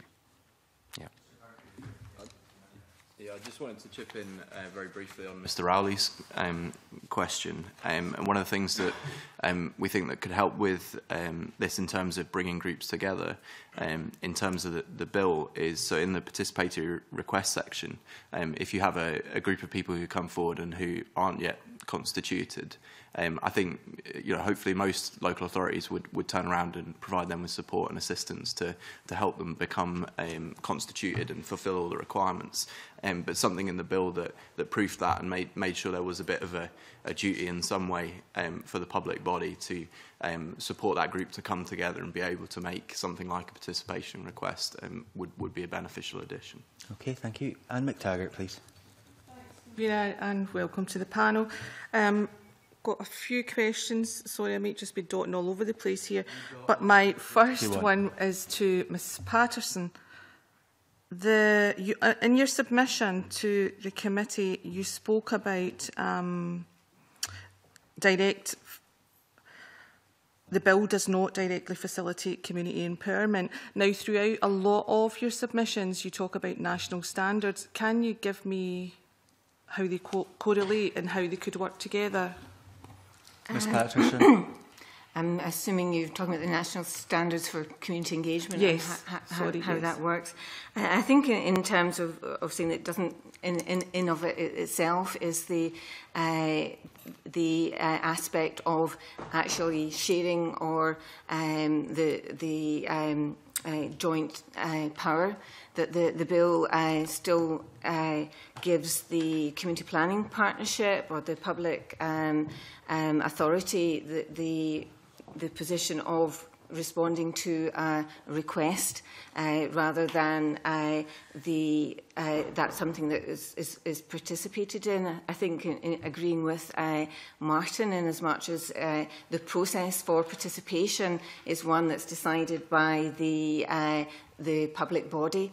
So I think in the standards for community engagement, it talks, as we heard earlier, about communities being involved at a very early stage at the outset, and that it's clear what that process of engagement would be, and that it's clear what's actually there for discussion. So I think that's the kind of thing that we mean when talking about progressing empowerment and talking about standards. Does that answer your question? Yeah. A lot of... To what extent are the community bodies, do they have the capacity? Because we've heard a lot of evidence that the less deprived communities, of course, will kind of suffer from within this bill. What will your bodies be doing? What will your organisations be doing to combat that? Mm-hmm. Well, to Anne's question there, because obviously you represent a national body of Community Learning and Development Managers Scotland, and we know as a committee, having visited many places, that in some areas there's good practice and there's interventions with deprived communities which help build that capacity, and in other areas that's flat.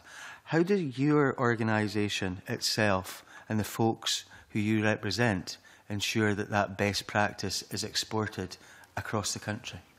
One of the key purposes of the Community Learning and Development Managers Scotland is to bring the community learning and development workforce together to share that practice, so that in my area I become aware of the good practice in your area, and that I become aware of the issues, etc., that people are facing, and also learn from others' experience in overcoming some of the barriers that there are there. So that would be the way that we do it. As committee will be aware, there is the CLD regulation from 2013, and a key aspect of that is about identifying communities' needs for community learning and development.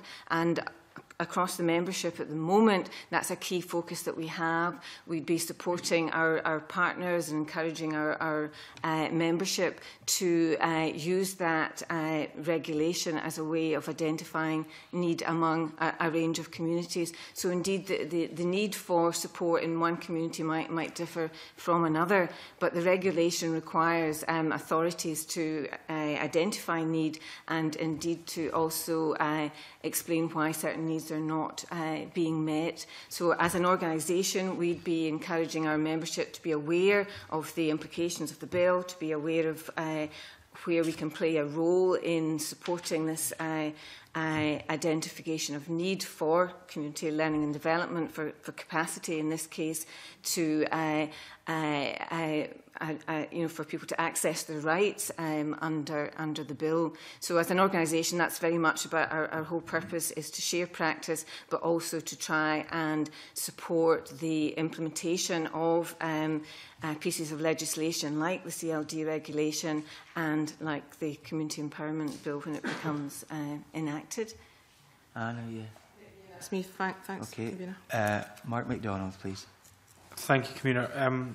So I asked the last panel around the issue of community capacity and obviously the difference between the affluent and the deprived communities and the level of support that they're likely to require. Because while there is, I don't think there's any community that is without capacity and without ability within the community. It's how that is channeled, harnessed and supported. Do you think that we need to identify somebody whose job it is to support these communities at the risk of it then, if we don't, it becomes nobody's job? Ms Gillespie, shall we start with you, please? Sorry, yes, she just reached for the water. Beg your pardon. Our experience, Community Ownership Support Service, is just under 400 inquiries coming through. Your point about affluent communities and less affluent communities is well made. Affluent communities get through very quickly. They have access to mixed skills within their communities. They speak the language of the public sector. They speak the language of funders as well. Where, in general, we have found that communities are reacting to threat and opportunity. So it's the threat of closure or it's an opportunity emerges. So in less affluent communities, exactly the same applies. Now, through our work with local authorities, we have costed the asset transfer strategies, and it's an internal document.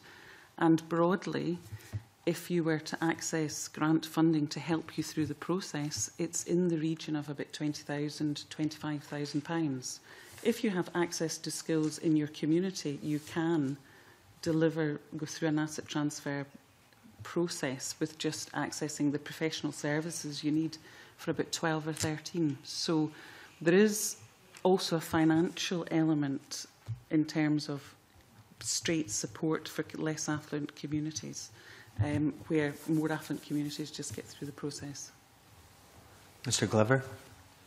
I very much agree with everything that Linda's just said. It's certainly the message that came from the previous panel is also one that I hear from the network that I'm in, that more disadvantaged communities do need more support.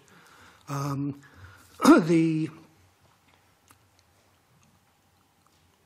agree with Linda's point about language, both in terms of officialdom and also trying to understand something like the Community Empowerment Bill. It's not an easy read for someone who's not used to dealing with legislation.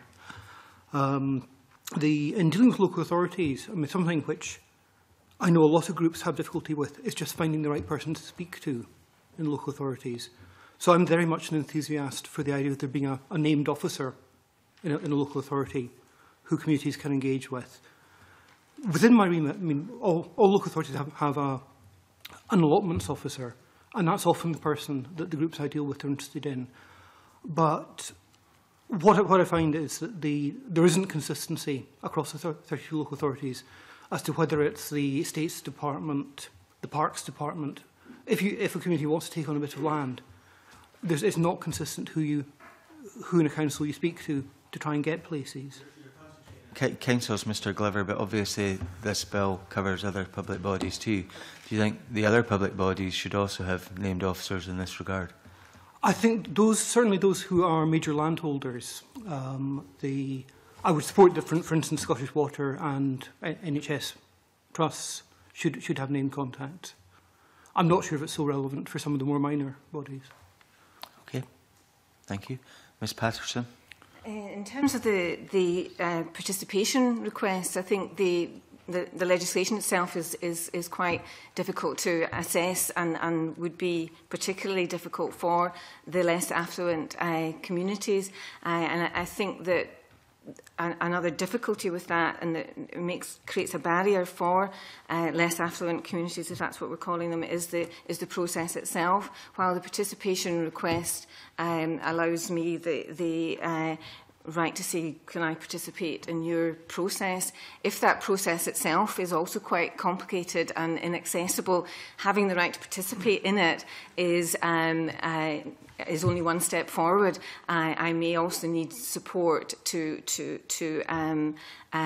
access the process and to take advantage of the process. So I think that is particularly difficult for less affluent communities. For example, the legislation would require me, if I had a concern about the process that you had outlined for me to participate, then I have to put that concern in writing to you. So that's a barrier for me from the start. So I think it is a barrier for some communities, and yes, there is a disadvantage there. Is that not where your members come in terms of helping some folk? And I'm keen to stress that, although we're talking about affluent and less affluent communities, in some of the less affluent communities, we have folks who are equally, if not more, articulate and capable than those folks in affluent communities. That's why I said that that's the terminology that's being used, but that is certainly the case. There are some, the capacity of communities varies not only in relation to their affluence, but nonetheless there are some communities who would find it difficult to access their rights and do need support. And yes, that is the purpose of our organisation, is to support our membership, to give the best quality support and the best informed and directed support as they can. Clearly, resources are limited across our membership and across other public authorities as well to do that. Mr Parker, please. So absolutely agreeing with your point there, Convener, in terms of one of the things we did when we were looking at the Scottish Government's last consultation on this bill over Christmas time. We put together with some of our frontline staff things that, from our experience on the kind of frontline working staff of what matters in community empowerment, one of them was always taking a strengths-based approach and recognising the assets that already exist in a community. But I think, as I think Mr MacDonald said to the previous panel, sometimes it's a particular kind of expertise that's needed, particularly perhaps for some of the I think the provisions later on in the bill, so some of the asset transfer ones that probably as an organisation we're less familiar with, it's those kind of things that you need in order to take those up. Speaking specifically to the participation request provision, which is the one that we felt we had more expertise to be able to provide our experience on. I think one of the things, there is something that is missing from that section in terms of a duty on the public body to support any kind of group coming forward to go through that process. I think I'm caricaturing it a bit, that section, but that section at the moment reads a little bit like there is an opportunity for you as a community group to come forward to ask things, to say you would like to, but all the decision making still in that section is on the public body side of things. And that's one of the reasons in the work that we did together with Oxfam and Poverty Alliance, we thought that section, one of the things that section absolutely needed was some sort of appeal mechanism that made sure it wasn't just the public body that decided how that process went about. And the last thing I think I'd say, I don't think you can have, building a specific person into a bill is maybe something that's a bit more difficult, but I think something that could certainly happen is something that made it clear to public bodies that community empowerment was part of their purpose would be really beneficial. And making it clear which organisation that does that. I think one of the things that Maggie mentioned, the national standards for community engagement, putting that onto a statutory basis as part of this bill would really help with that, because I think that would send consultation is by and large, there's a lot of really good consultation that takes place by public bodies, but what putting the national standards onto a statutory basis would do is make it clear that it should always be high quality, genuine involvement that takes place.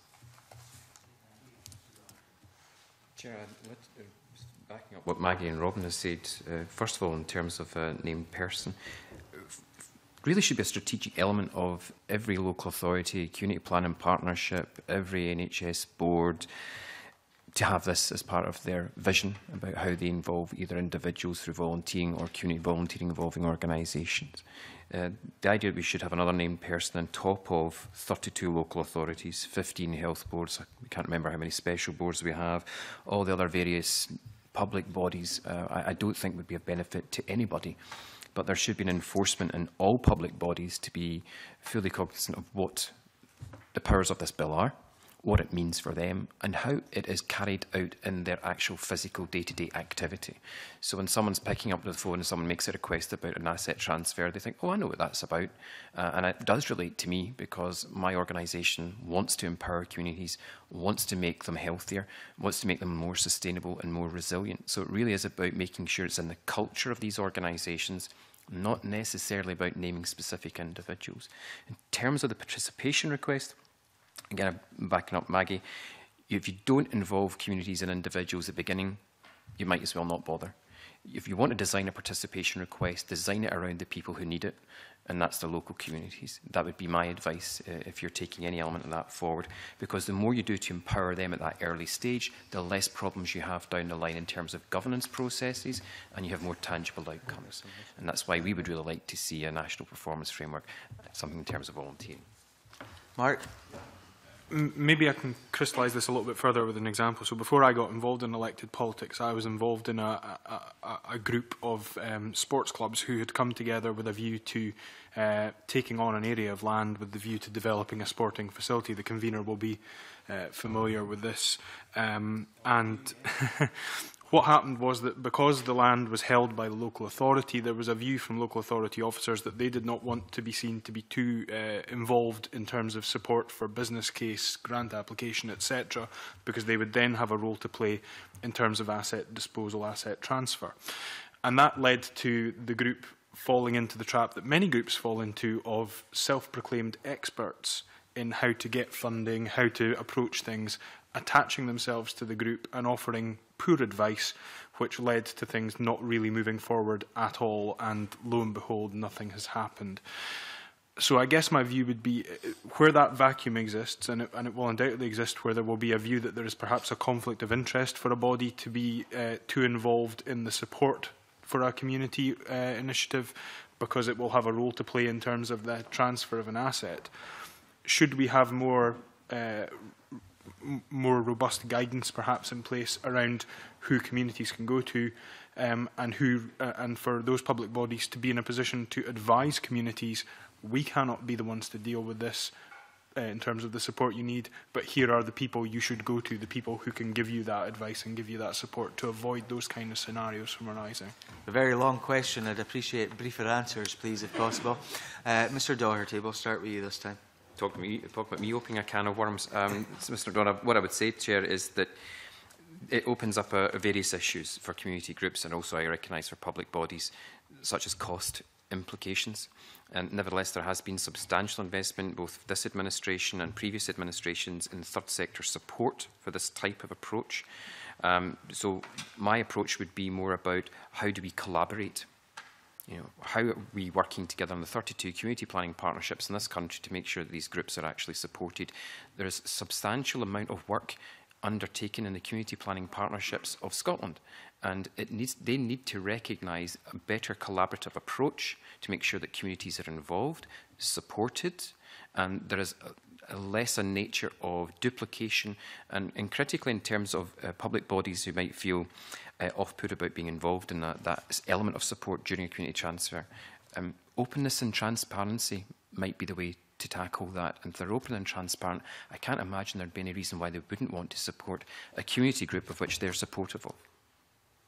So there's a certain amount of risk aversity and duplication, you would say? I would have said so. Yeah. Ms Gillespie. I think that's a very interesting example, actually, and I would say maybe in the last year there's been quite a shift, and I know most of my examples are based on local authorities, but certainly more than half of Scotland's local authorities now have asset transfer strategies in place with the decision making through different groups, and you've got very good practice in places like East Ayrshire, which have brought together teams of officers to support community groups through asset transfer, and they're quite different from the decision making within the council. And then you've got the South Lanarkshire approach, which is about bringing together the external bodies mentioned and bringing them together to support the community groups going through asset transfer. So it is beginning to improve, actually.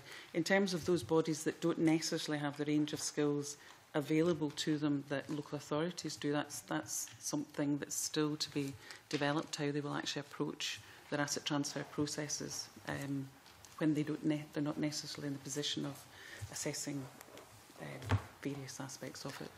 Ms Paterson, please.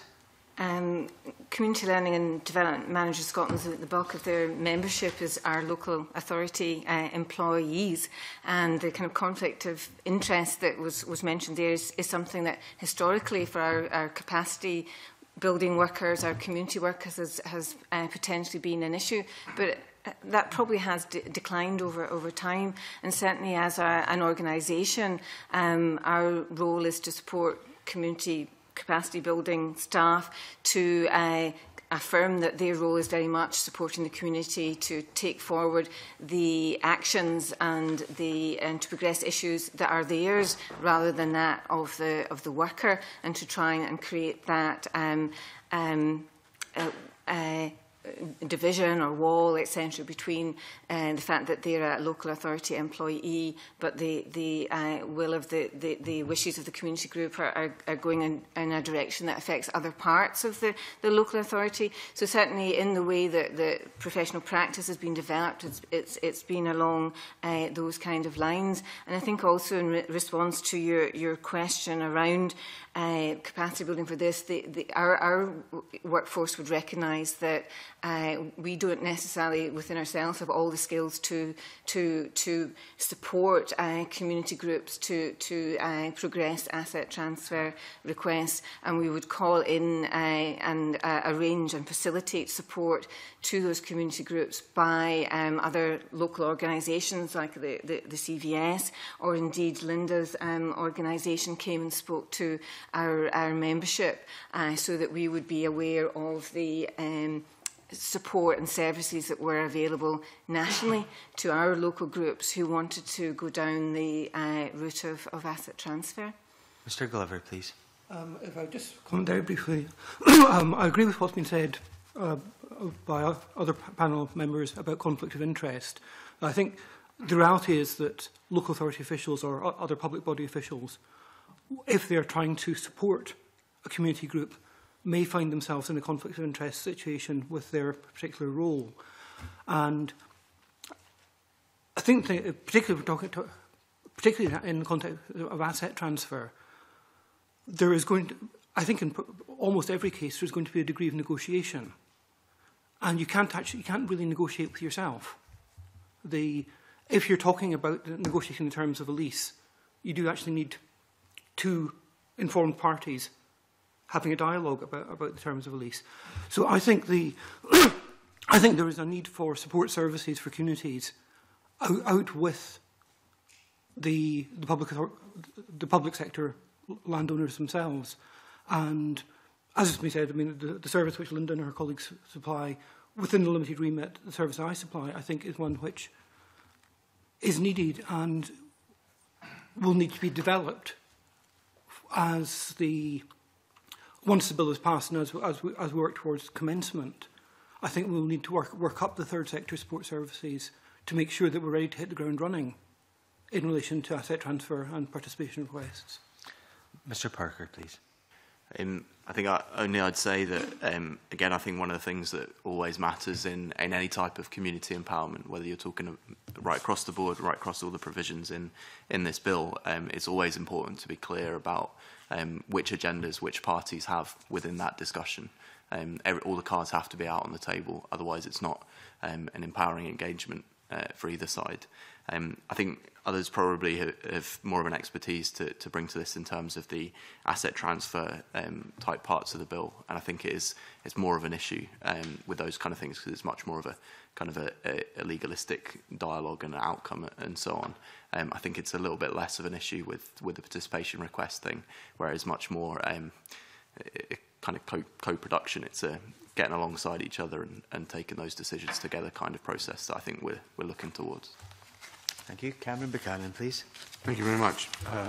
Good morning. I just wanted to take up a point with Mr. Glover. You mentioned in your submission that the bill does nothing to introduce to promote the community use of privately owned land. Are you advocating it should be either purchased or leased, and what is your opinion on that? Could you... Yes, sorry, you said in your... The second part of the question, please. Yeah, you said, nothing in the bill is introduced as anything to promote, meanwhile, community use of privately owned land. Are you advocating that you should be allowed to purchase it or lease it? What is your... I didn't quite see what your point was there. Yes, where I use the expression meanwhile use to in the context of temporary use.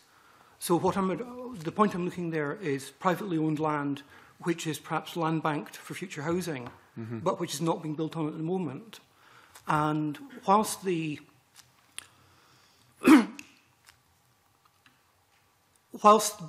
bill extends the right to buy, if land is intended for housing, then it's probably not going to be in the public interest for the community to buy it. And whilst the bill allows participation requests and asset transfer requests to be made to devolve public sector authorities, there's nothing within the bill as it stands which increases the chance of a private sector landowner agreeing temporarily to lease or to license land to a community. And my experience is that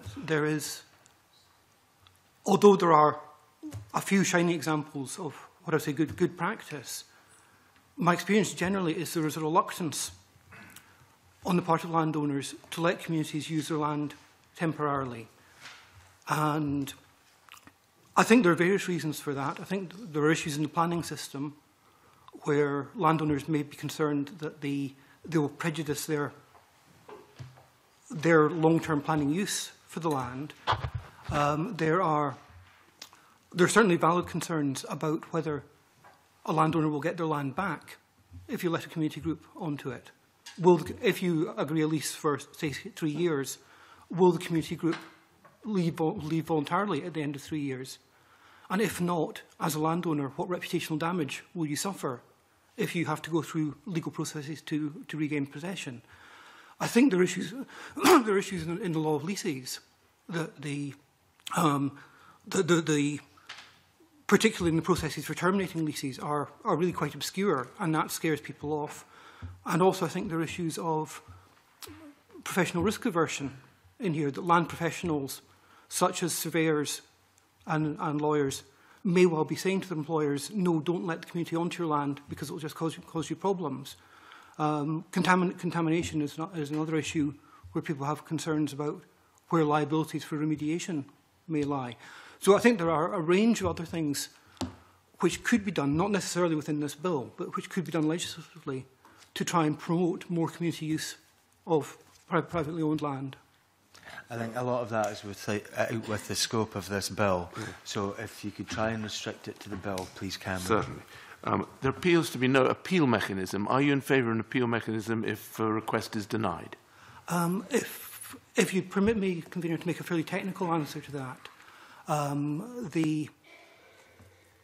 I thought the bill was satisfactory because although there's no appeal provision on the face of the bill, normal administrative law will still apply. So that because we're looking at discretionary decisions by councils here, if a council takes an irrational decision, that will be challengeable under the normal rules of administrative law, without the need for a special appeals process. And in considering this point at the stage of the last government consultation on the bill, I couldn't think of a way of improving on what the common law already provides in terms of an appeal process.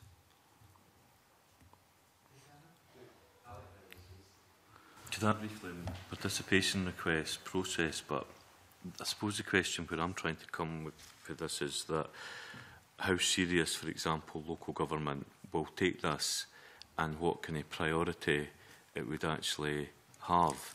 I suspect if you go into many communities right now and you talk about outcomes, even amongst many of the community groups, they won't be that averse upon what the outcomes are, if there are indeed any local outcomes. And given local authorities are under immense pressure, their social work budgets are overspent, their education budgets are overspent. In Fife's case, they're projecting £70 million service cuts that they've got to make over the next wee while. So CLD, for example, will be seen as perhaps one of the Cinderella services. Is there a need to actually go further in terms of this bill and the legislation that actually forces community planning partners to go further in terms of engaging with local communities, particularly around looking at local outcome plans? Mr Doherty, we'll start with you, please. Mr. Chair, the element of collaboration across different community planning partnerships, it differs across all of them in terms of the relationships either with NHS boards, with other public bodies. From our interest, the sooner that you involve either an individual or a group in the process of planning, the better off it will become and the easier it is either to design services which meet their needs, not the needs of public sector, the third sector or the private sector, but your community's needs. And if you're designing that service around them, you're meeting their need. We see that as a good thing. It's not a conflict against either the... I'm not disagreeing with you. Yeah. I'm totally committed to the principle of this. What I'm saying is given the current financial climate, given the difficulties, I can understand why local authorities looking at scarce resources, and I'm asking, do we need to go further with this, and do we need to put more into the bill to actually force local authorities to properly engage around outcome plans, etc.? It maybe goes back to the answer I gave earlier on about culture change. And if there's an unwillingness to have a change in the culture of engagement with communities and individuals, I don't think no matter how you change legislation, you will not see an improvement. What you need is people to change, individuals either within organisations or in and also in community groups and also in the third sector to be willingness to work together. And I don't think in any shape or form, Chair, that any piece of legislation could force people to do that. I find it very difficult. I think legislation can't do it all on its own, but it can help stimulate culture change, so it can play an important role. I think on first principles that the people who use public services are the greatest experts in those services. That applies whether public spending is increasing or decreasing, whether it's difficult decisions or whether it's happy decisions to be made. So that principle always applies, no matter what. I think in terms of what's in the bill, I think I'd be really interested in terms of what the Minister's response and how the Scottish Government might respond in terms of how they see that fitting in with everything. I think how I see the participation request thing there is it's kind of a backstop. It's kind of when other things have been exhausted, communities can turn around and say, no, it's our right to be involved in these kind of decision-making things. But I think there are ways that this bill can be strengthened in terms of this to make sure that participation isn't just for Christmas or when it's requested kind of thing. I think it should be right throughout the time. And I think, again, there isn't a silver bullet in terms of community empowerment, but I think the national community engagement standards are quite a shiny projectile in this regard. So I think putting them onto a national standard, making sure that's something that whenever engagement is taking place, it's done well, it's done genuinely, which is the vast majority of cases, but making sure that's always the case. And I think one of those times that should apply is when community planning partnerships are, the bill requires them to draw up, it's not called a single outcome agreement anymore, it's called a local outcomes improvement plan. And so when they're drawing up a local outcomes improvement plan, I think one of the things that we need to see community planning partnerships doing much more in balance is, at the moment, their main purpose has been to do joint planning between different public services. And to be fair to them, that's kind of where they've been driven, is to do that kind of thing. And that's a good purpose. It delivers better outcomes. But the other aspect, involving communities in their local public services and how their local public services are planned, that's something that community planning partnerships have done less well, I think it's fair to say. And I think, therefore, making sure that when they draw up that outcomes improvement plan, that is through a participative process with all the members of the community in that area. I think that's really important and something that should be built into the bill. Okay, Ms Paterson. Yes, I would agree that it is possible to go further in strengthening the bill, and perhaps through regulation as well, so that the way that the bill is implemented is more in the spirit of what's intended here. And the examples that have been given already, and the one that I mentioned too, for example, in terms of participation, it's the process as much as anything else, and there are limits in the extent to which you can legislate for the process, but perhaps you can regulate a bit more and say, well, the process will be like this. And as you mentioned yourself, terms like local outcome improvement, etc., are not ones that are necessarily trip off the tongue of our community members. So I suppose it is about making sure that the processes are clear enough, and that jargon like that is translated to what does this actually really mean for you? Why would you as a community want to get engaged with that? So I think that has to happen on a number of different levels. Yes, in terms of perhaps making those concepts more explicit within the bill or the supporting regulation, but also in the expectation that support would be put in place for communities to access their rights, or even just about the processes being one that are inclusive and transparent and involve communities from the very outset. Can I play the devil's advocate here? Because you talked about strengthening regulation. And one of the things that many of us have faced, particularly those of us that have served in local authorities, is, sorry, we can't do that because the regulations don't allow us to do so. So do you not think there should be a level of flexibility? That may be the case. I suppose I'm thinking my closest experience recently is with the CLD regulation, and it is quite explicit in asking and putting an onus on local authorities to identify needs within the community. It's quite explicit as to that the process by which the 3-year plan that we're obliged to put together is come about. It's quite explicit in terms of what that 3-year plan should contain. So I think as an organisation we see the benefits of that in enabling us to do what we do as Community Learning and Development Managers Scotland, and hopefully that would be possible to have those benefits without the constraints and flexibility that you mentioned. Mr Glover, please. My slight concern with Mr Rowley's suggestion would be that if one requires public authorities to be more proactive, one could end up with a situation where the public authority is imposing its will on the community rather than the community deciding what it wants to do. So my preference would be, rather than strengthening the bill in this area, my preference would be to treat this as an implementation issue, where it would be one of making sure the mechanisms are in place for sharing good practice, so that successful community engagement in one part of the country can be shared across the whole country. Okay, Ms Gillespie, please.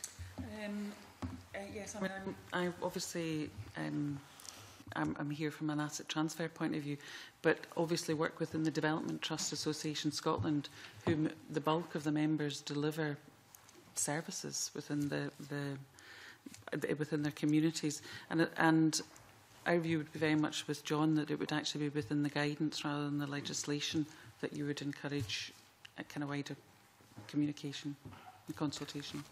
Okay, Stuart McMillan, please. Thank you. Good morning, panel. Do you have any views on the assumption that requests will actually be accepted unless there are any reasonable grounds for refusal? Let's start with Ms Gillespie, please. I think that's most welcome, and it puts a very positive spin on the bill. So I think that will make it considerably easier for communities to move forward with asset acquisition. Thank you. Mr Glover, please. I agree, yes. I think it's quite a brave, innovative bit of drafting to express the bill that way, but I think it's the right way to do it. Ms Paterson. Yes, I think in terms of both the participation requests and the asset transfer requests, that's helpful. Mr Parker. In terms of participation requests, it's positive, but I think it doesn't negate the need for some sort of appeal process. And secondly, the other thing I'd say about the decision process, that section talks about the basis on which the decision has to be made. And one of the things I think is missing from that is any aspect of social inequality and poverty. And Mr Doherty. I agree with what the rest of the panel said, Chair, and I agree specifically with Robin in terms of an appeal process. I don't think any community group would either have the ability, in terms of a new one that's starting up with limited resources, to challenge any community body, any public body in the courts if they had to. I think it's quite unreasonable for very small volunteering involving world organisations who will be leading on this to challenge any public body in the courts. So an appeals process would be most welcome. Mr McMillan. Section 19, subsection 5 of the bill talks about also that any reasonable grounds for refusing it, unless there are any reasonable grounds for refusing. What do you, or what would you suggest would be an unreasonable ground? I think that's a very difficult question for panellists, Mr McMillan. Does anybody want to have a stab at that? Because I wouldn't be keen myself, I have to say. Mr Glover. I think a plainly unreasonable ground would be where a member of the public body wished to use the asset for their own benefit. Anybody else want to have a go? Ms Paterson. Yeah, in terms of the participation requests, within the bill there's a clause about the participation theoretically lasting about 2 years, and that there can't be another participation request on the same subject. And one of the things that concerns us is the fact that community engagement and community empowerment is an ongoing process. It tends not to start and end. And if indeed the area in which that engagement or empowerment had been requested was still an ongoing issue, it doesn't seem unreasonable, just in answer to your question, it doesn't actually seem unreasonable for a community group to say, well, actually, that thing that we were involved in last year, it still seems to be an issue. We would like to continue to be involved, and I think that I can see why that might be there. I know it's there in the asset transfer element of the bill, because there might be vexatious, I think, to quote from the memorandum, requests for asset transfer. But I think in the case of community engagement and empowerment, we would like to think that outcomes could be transformed and that we could achieve health and well-being, etc., in a short time period. But that tends not to be the case. So I think that is something that could be unreasonable to either end the participation prematurely, or indeed, if there was a reason to continue to engage, that would be withheld. Okay, John Wilson, please. Thank you, Convener. Good morning, panel. And let's start with the first question. And the first question is really to Ms Gillespie, and hopefully it's open to the rest of the panel to answer this. Ms Gillespie, you gave some examples. You gave 2 local authority examples in one of your answers in terms of what you consider to be good practice. Could you give or hint at some of the areas where there's less than good practice currently in existence in terms of community engagement? Ms Gillespie? I think we're seeing a much more nuanced approach from smaller local authorities that have smaller communities, more clearly defined communities. So the East Ayrshire example talked about that kind of very nuanced approach about this is about sustainable asset transfer. Where you're talking about a larger local authority or in a metropolitan area, then the ability to define communities, these particular local authorities can find it quite difficult to articulate what community how they would define their communities and how they would transfer those assets. There is also an element about the value of assets, which, when you come into cities, makes it more challenging for local authorities. So I would say certainly the more metropolitan local authorities are taking a more cautious approach to the development of their strategies. Okay. Does anybody else want to come in on that? Mr. Parker, please. So these are generalisations rather than specific examples.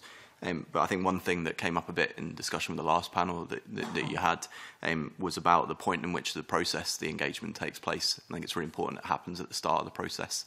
Otherwise, a community can get left with there's two schools that we can shut. We think we should shut this one. What do you think? That's not really a genuine engagement. If you start at the beginning of the process and you work through, this is a difficult decision that we have to make. How can we best make this together? That's a much more positive engagement. And one of the reasons why I think, if the start of the whole process, as it were, is going to be the outcomes plan for the community planning partnerships. So that's where you have to have a really participative process for folk to get involved in. I think second, often groups can be described as hard to reach, and a term we much prefer as Barnardo's is to talk about groups who are easy to ignore. And I think building into this ways that public bodies can be made to think about who those groups are and be made to make particular efforts to involve those groups is particularly important. And then lastly, chipping in a bit on the previous point, the kind of what is a community, the kind of thing is actually, we're talking about community engagement in terms of this bill, but what is a community isn't something that's really come into it. And I think often we can make easy thinking that it's the whole of a local authority area or something like that is a coherent community, where clearly it isn't. And often I think, we're an organisation that works a lot with families. And so families often, a sense of a community is something much more the size of a school catchment area, something like that. You've also got communities of interest that we talked about before. Often that's a really strong sense of community for a lot of people. And so I think something that isn't in the bill, but something that should be reflected in this whole process is thinking about much smaller scale things. One of the things that the Public Bodies Joint Working Act did was made organisations think both about across the whole local authority planning area, but also much smaller community levels. And that should be something that happens. It's something that happens in some community planning partnerships. In one of the responses, Mr Glover made reference to the public interest test. And this is quite important in terms of applications by communities in terms of asset transfers. Who does the panel think should apply the public interest test? And again, an example I'll give you is where, and Mr Glover made reference to land that's set aside or land banked by either a developer, housing developer, or in some cases a large retail supermarket. Who should make the final arbiter in relation to whether or not it would be in the public interest to transfer an asset to a community or retain the right of a housing developer or another entity to actually keep the land banked? Again, I'm going to stop you there because that's out with the scope of the bill, and it is land owned by private authorities, and we are dealing with the Community Empowerment Bill. But you could answer the question, forget the land banking by private developers aspect. Can I turn that around, Convener, then? In terms of land owned by local authorities, where local authorities have identified it would possibly be better used for private housing development, who do you think should be the arbiter in those decisions in terms of the public interest? You turned that around well. Ms Gillespie. The elected members. The decision should be with the elected members with the local authority. I agree with Linda on that. One area here which hopefully remains within scope is I think it's worth considering this question in the context of what are sometimes called arm's length companies, or what the bill calls public companies which are wholly owned by a public authority. And I've been speaking with one of my stakeholders about a specific site in Edinburgh, which is in that situation. And that has led us to the view that the bill is perhaps wrong in the treatment of these publicly owned companies. As the bill stands at the moment, the Parts 3 and Part 5 would only apply to such a company if it's been specified in a statutory instrument. And our consideration at that point has led us to the view it should be the other way around. That the default position should be that the Parts 3 and 5 apply to public companies unless they have been accepted by a statutory instrument. Because it's not possible for communities to necessarily identify all the right companies, whereas it is possible for those companies to put their hands up and explain why it is that they should not be subject to the provisions of the bill.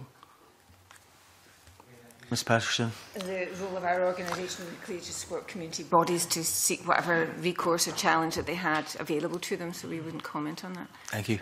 Mr Parker. I don't think I have a view in terms of Part 4 and 5. Thank you. Mr Doherty, do you have a view? Briefly, Chair, if the process had been designed with the assistance of the local community, I would agree with Linda that the fundamental decision lies with the elected members of the local authority. Thank you. Okay. Thank you very much for your evidence today, folks. It's been extremely useful indeed. I suspend now for a change of witnesses. And you've got time if you need.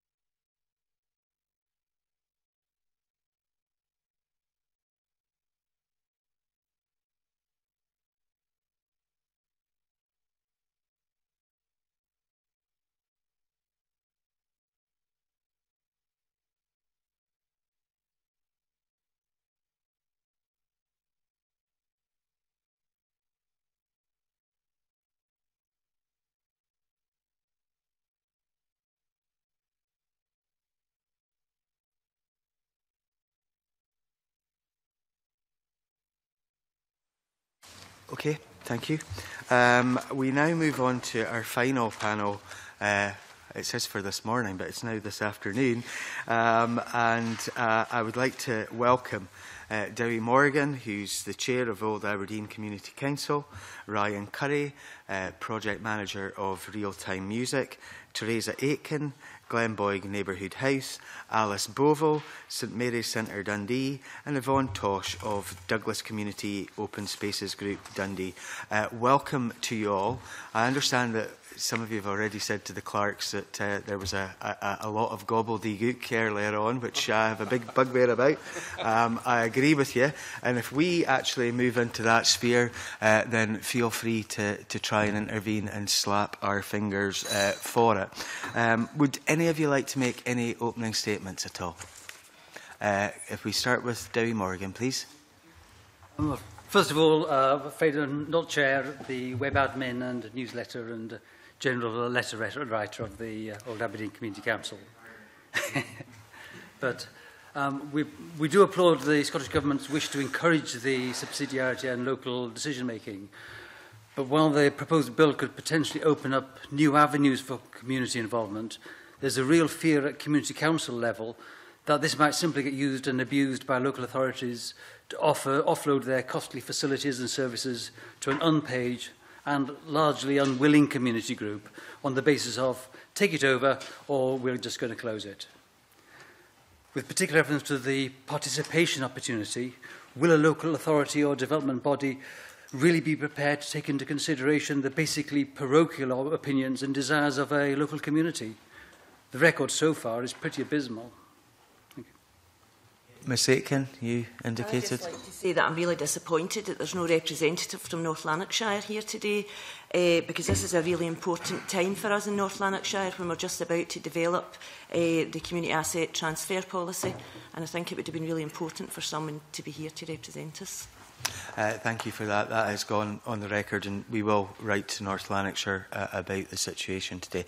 Anybody else want to contribute at this time? Okay. Ms Bovell. Introduction. I'm actually here today as an organisation which has already worked with the community to have a community facility built in an area where the council were refusing to build one.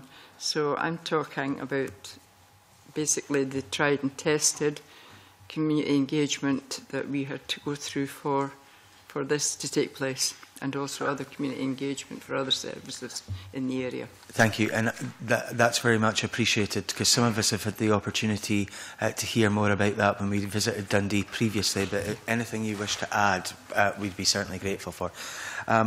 If I could maybe start off round about existing powers, do you think that currently public bodies adhere to what they should be doing at this moment without the Community Empowerment Bill being in place? And Mr Morgan, if I can maybe turn to you first, because you previously wrote to the committee about issues that you felt were not being addressed properly by the local authority in this case.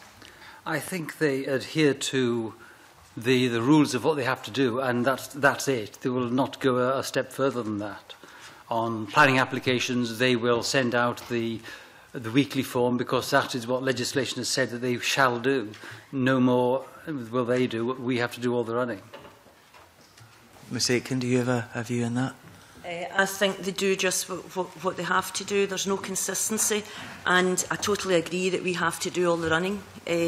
You know, you can meet with officers and there could be deadlines for information to come back, and the community's got to do the running. The deadlines aren't met. You know, there's no consistency or accountability. From the community, yes. Mr Curry. I have very limited experience in that area, but I would say, echo my colleagues here, that it's just as much to get by. And also, I would say that it doesn't always seem to be joined up to anything greater. It's very much by a piecemeal basis. Okay, Ms Tosh. Well, we're different in Dundee because the councillor, we're actually quite lucky. We do get a lot of help. We have to fight sometimes to get the right person to help with. But in the long run, we usually do get help. quite easily, and they do sustain. So that's a big help. And Ms Bovell? Yeah, I feel the communities wish the local bodies should be led by communities. If communities are inundated with lots and lots of information that they haven't actually asked for, or training that they haven't actually required, you could be drowning them in it, and that way you lose your volunteers.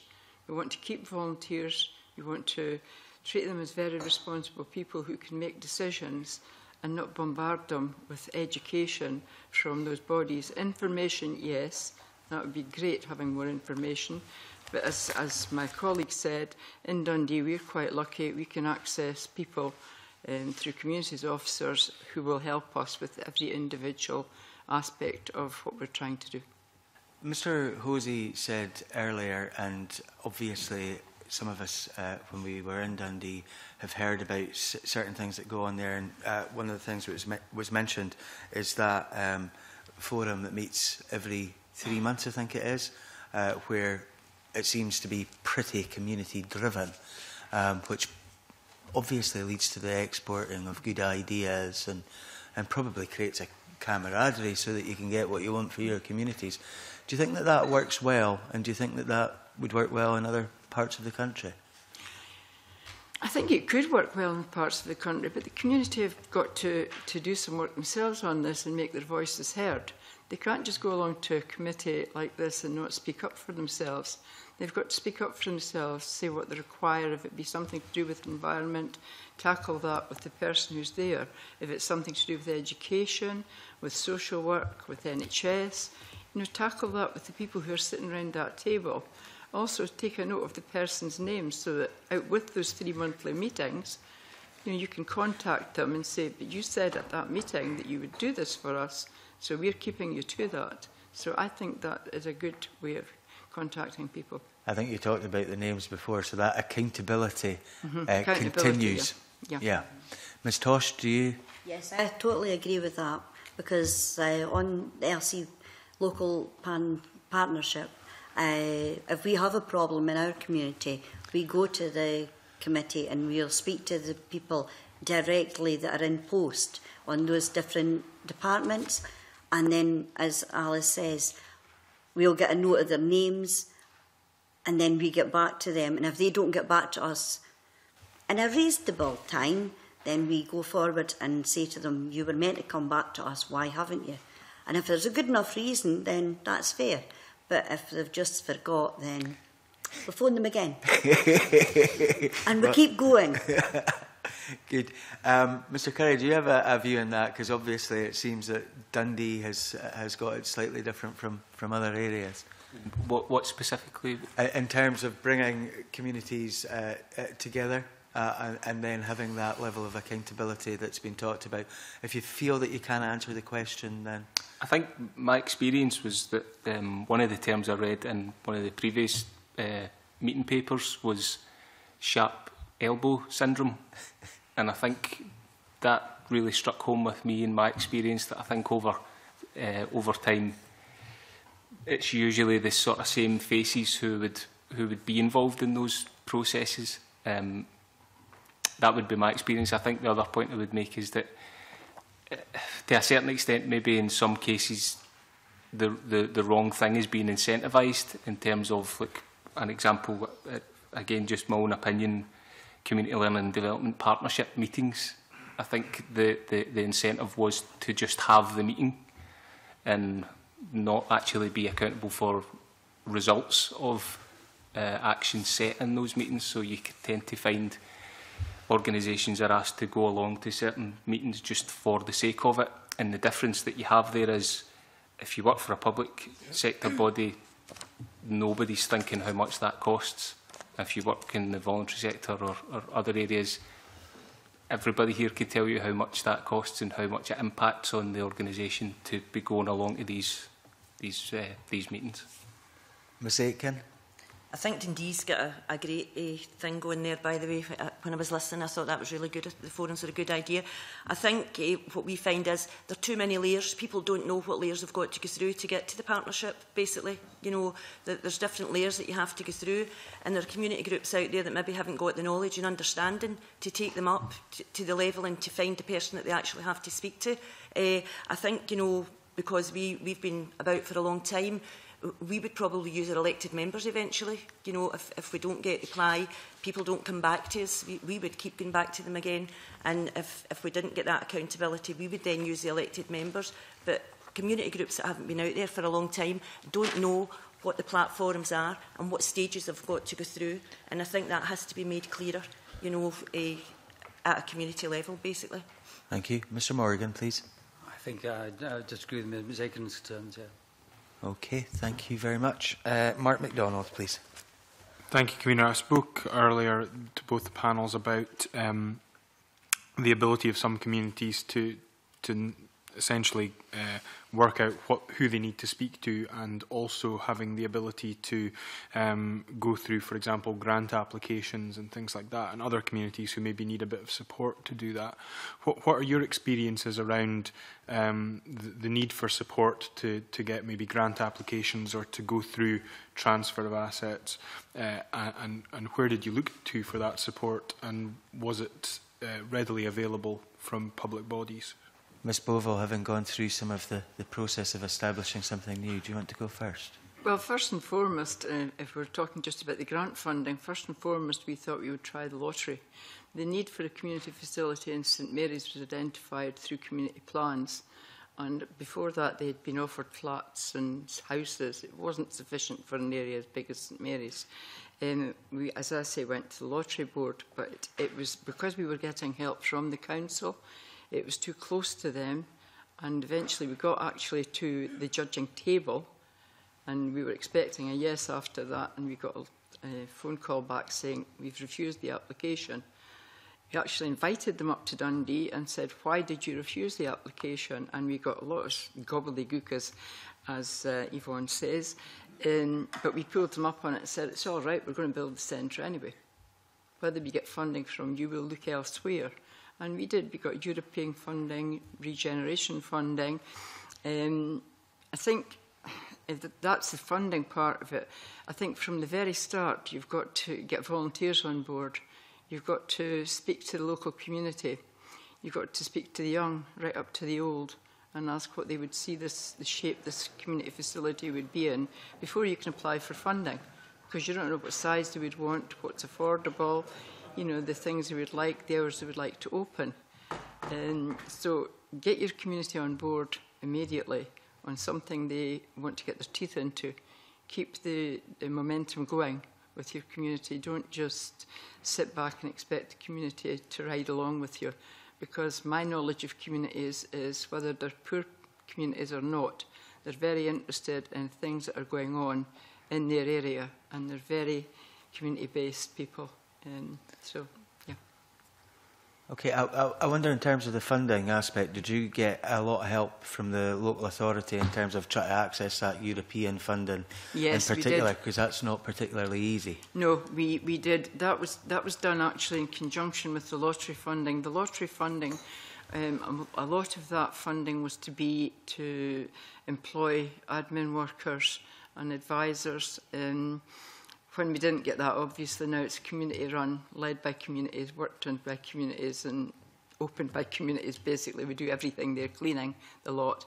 But that was mainly the lottery funding, some part of building. So we'd actually worked in tandem with European funding at that time. We were also fortunate, I think it could be one of the only places in Scotland. We've got the Territorial Army on board as well. So they have given us a donation of money, and they have the whole top section of the community facility, which is theirs. We can gain access to it, but we don't, because that's their personal property, unless there's a problem with any power strikes or anything like that going on. So it was a loss at the time, Dundee City Council were very supportive. And I'll always remember, and I'll quote it, a certain person in the council, the very first meeting I went into with her, said to me, "I don't agree with the community centre, and I don't want any more community centres in Dundee to manage, but I'll support you, and I'll give you all the help you need to get it." So we did have the support right from day one with them. So I can't complain about the support we've had from Dundee City Council. Thank you. Does anybody else want to pick up on Mr MacDonald's question? Yes. Yvonne first, please. Well, we're the opposite to Alice. Alice has already went through all the process. We're on the very beginnings. So funding has been quite hard for us because we keep getting told that we fit the criteria, and then when we put it in, it's too official. It's words. And then it came back, and then we wrote it in our language, and it came back because we don't fit the criteria. What's that about? That doesn't make sense. But no, funding is quite hard. But as soon as you get charitable status, then they say it's meant to be easier. But no, I think it's still a fight to get funding. Do you think the bill itself may help get you the help that's required to get through the bureaucracy of, oh, that's too official, or, you know, that's not enough? I mean, because we do have workers from the council that do help us with funding, and they're brilliant. I mean, we just keep getting all these funding applications, fill them out and send them back, and keep sending no. Okay. But that's one of the grumbles. But apart from the funding, as Alice said about getting the community on board, if you don't have the support of the community, you'll never get it moving. Okay, thank you. Teresa, please. I'll speak about the support first. We've been involved in trying to gain a community asset for over 7 years now, and it started off with being asked by the local council to take over the local community centre, which we were quite keen to do. We're based in a small building which is 2 old police cottages with no space, basically. It's just the cottages, and we were quite happy to do that. We went and got a feasibility study, looked at it, went back to the council and discovered that there wasn't enough parking space, so it was blown out of the water. So we then identified a piece of land in our area that we could take over, went to the lottery and got substantial funding from the lottery to carry out site investigations. Carried out site investigations to find that we needed £250,000 worth of remediation on the site before we could build on it. We've went from fitting the criteria for the vacant and derelict land fund to not fitting the criteria, to the council having spent their money for this year, but we'll put you forward for next year. When the next year comes, they've already spent their money, basically. And also the cost of the land was prohibitive, and we had to reduce the size of the scale of the building that we were building. So we had to go back to the council and say, well, we need the whole scale to get the car park in, basically. And they decided they would lease us a part and sell us a part, which the big lottery wouldn't have been interested in. So we've been having this fight for years, and we've found that, you know, we're up against officers, and when we take it up to the top of the council, we get sent back down to the same officer again. So we just felt as if we were up against a brick wall, and the elected members couldn't seem to get through either. And I'll be there a second, because do you think participation requests and the community themselves being able to ask the reasoning why and influencing the decisions about, for example, the derelict land fund would be helpful in that regard? Yeah, I do. I think the participation is going to give us a stronger voice, and it's going to enable us to ask questions that we can't ask just now. I think it's going to make people accountable. Instead of getting put from pillar to post and then back to the original person. I think it will. Thank and you. that's only part of my story. I'll let somebody else speak. Dowie, please. Yes, we haven't got much experience of seeking grants, but we created a Friends of Seaton Park recently as the park was falling into heavy disrepair. And there seemed to be no drive at all to help us with grants. Partly, probably the group itself has not got the skills to sort of go back banging on doors either to the ground company itself or even to the Aberdeen Council. Things may change a little bit as there's been now a change in the management group. But it just seemed like that they were happy to have the group because it looked good for the Britain in Bloom competition and it had a little rubber stamp on. But there was no, great, you started, now here's all the tools you can have. There was no outward sort of giving, really. It was a pat on the head and off you go. And in terms of that kind of situation, and again, I'm going to have to be a little bit parochial, and I'm sorry for this.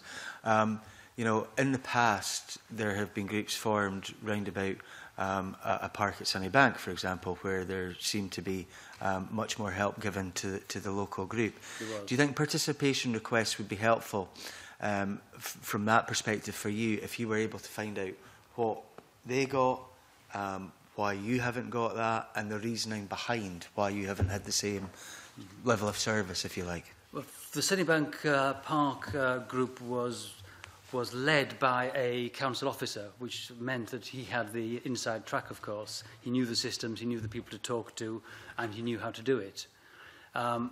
We should say that a council officer not acting as a council officer, but in his spare time. Yes, certainly, sorry, yes. The Seaton Park group has no council officers on it, and although I was instrument in getting the group started, it was really as a member of the community council, and it was important to me that I didn't run the Friends, because it would become almost like a one-man band. I thought it was important that if the group of friends who said they wanted us to save the park weren't prepared to stand up and run it, then so be it. So it's really what people are available to run and what their skills are, and it can be limited. Okay. Mark, sorry.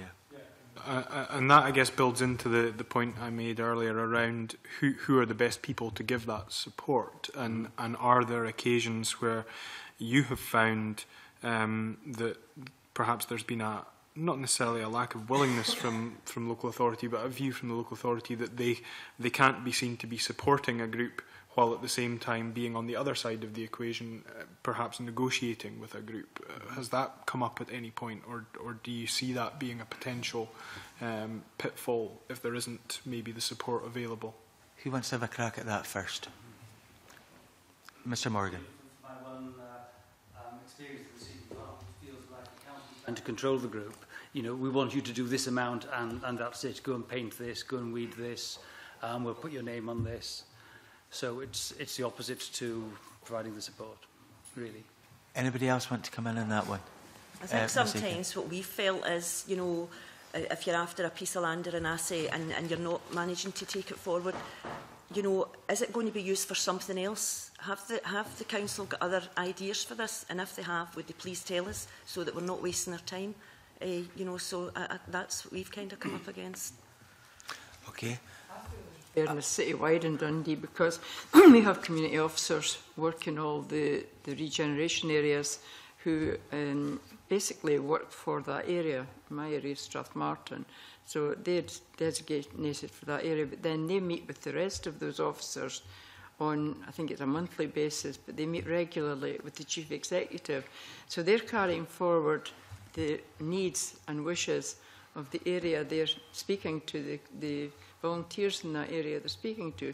So I think we're evenly divided in Dundee with the support we get for each area. I don't think it's one area preferred to another.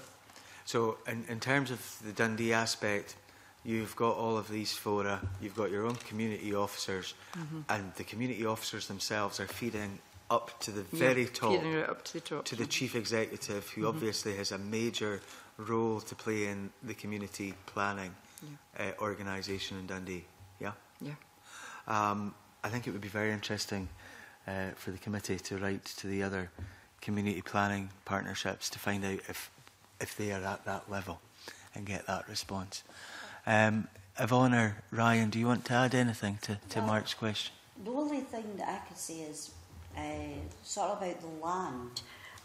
The land that we're hopefully successfully getting was an old school that got knocked down, and it was only through the community that wanted it for a community thing, because the council wanted it for housing. And they were very adamant at the beginning. They wanted it for housing, and that's how we got it, because we stuck up. Okay. Ryan, do you want to come in here? We're at quite an interesting stage because we're at the very, very early stages of asset transfer. So the key thing I would say there is that for maybe a period of about 7 or 8 years, we knew as an organisation, as a small charity, that we had outgrown the physical resources we were in. And any time we made an inquiry about possible consultation with North Lanarkshire Council about any asset transfer, the result was a dead-end meeting with someone in property who said, no, you're not getting that because we would make too much money from selling that. So I would say there's a crossed purpose there, just in terms of if you're speaking to those particular individuals, the purpose in that department is completely different from what we were looking for. And that's a fundamental point, I would say. The fact that there's no directly responsible individual related to community asset transfer in the past was a problem, because again, how do you access an entire authority? At what level do you go in, and what phone number do you call on your phone? And also, I kind of feel as if in the past you were almost disrupting the activity of the local authority, whereas this new process is systematic, and you'd be going through a process. So you're not a kind of peculiar case over here somewhere. Okay, that's very useful. Mark, do you want to come back? Okay. Stuart, please. Good afternoon, panel. I'll pick up on that final point, if I may. In the previous session, we'd heard some evidence regarding the issue of having a person who was allocated to deal with the asset transfer. And we had some conflicting evidence saying, actually, well, there shouldn't really be a singular person, but it should be something within the culture of that organisation. Certainly going forward, and also with the bill in mind, do you think it would be useful to potentially even have that type of person in the short term, or even medium term, maybe say for about 5 years or so, and then for that job to disappear as such, but within that period of time to actually try to increase that culture within local authorities, so more people actually are aware of the whole issue of asset transfer? Does anybody want to? I would say yes. Yvonne, you say yes. Teresa? I would say yes, it's vital. We need one person that we can go and speak to. You know, as Ryan said, we're speaking to a whole authority. You don't know what person in the authority you're speaking to. And within the authority and within the departments, they don't communicate with each other. So you have to communicate with all the different departments. I mean, we're just at the stage of a pilot of developing a community asset transfer. And we've just taken over an asset, basically, and we were supposed to take over it in December. We didn't take over it till March. We only get the first management fees in July after fighting for them. We haven't got a service level agreement, and we've still got a draft lease. And, you know, so I think there really needs to be someone there that can help through the process, and I think maybe probably the longer term. So all of that, does that affect the original business plan that you put forward, the fact that these things haven't fallen into place? Yeah, it affects everything that we're trying to do, basically, because we're taking over a building, and we required, one of the stipulations was we require the management fees to enable us, firstly, to run the building and to provide the services that were already being provided there, expand and build more services in. And if we hadn't, the management fees weren't in place, then we were going to fall down at the first hurdle. Okay. You know, and that's where we feel that we are, that we keep getting knocked down at the first hurdle. Does anyone else want to answer Stuart's question? Just to agree that in a business sense and engineering sense, if there were two organisations working together on a project, you would always have an interface engineer. You need to know who to go to and somebody who can then disseminate those thoughts out to the other organisation. Stuart, do you want to come back? That's been very useful. Also, with the bill in mind, have each of your organisations actually had maybe an increase in interest of people actually wanting to volunteer and get involved And if so, are they bringing forward, bringing with them some additional skills that you maybe don't currently have that can actually help, certainly with the implementation of this, when the bill goes through the parliamentary process? Or you can also be brutally honest and say whether or not folk actually know about the bill at all. Although we've tried to disseminate, we know that there are always difficulties in that. So most folk don't know about the bill. Okay. So the simple answer to Stuart's question is that there's not been any additional volunteers because not many folk ken about the bill. There's additional volunteers through word of mouth. I mean, people who have read the bill and who have sort of taken part in conferences like when you came to Dundee, they can impart that knowledge. We are managing now to encourage some young volunteers, which is your future, really, to try and get them on board. Okay, it's only for a couple of hours a week, but it's always the new volunteers coming on board.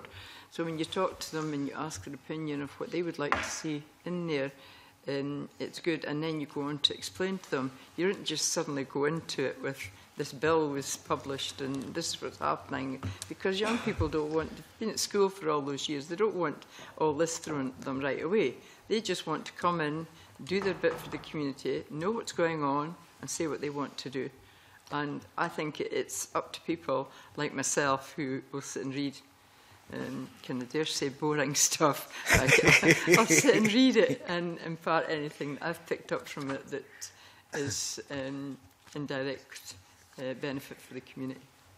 Can I make an appeal and maybe a wee advert here in terms of the boring stuff? It would be really good if you went back to your communities and told folk about this bill and asked them if they have any views, you know, to write in and let us know, because we are still looking for folks' views on this. So if you could do that, we'd be immensely grateful.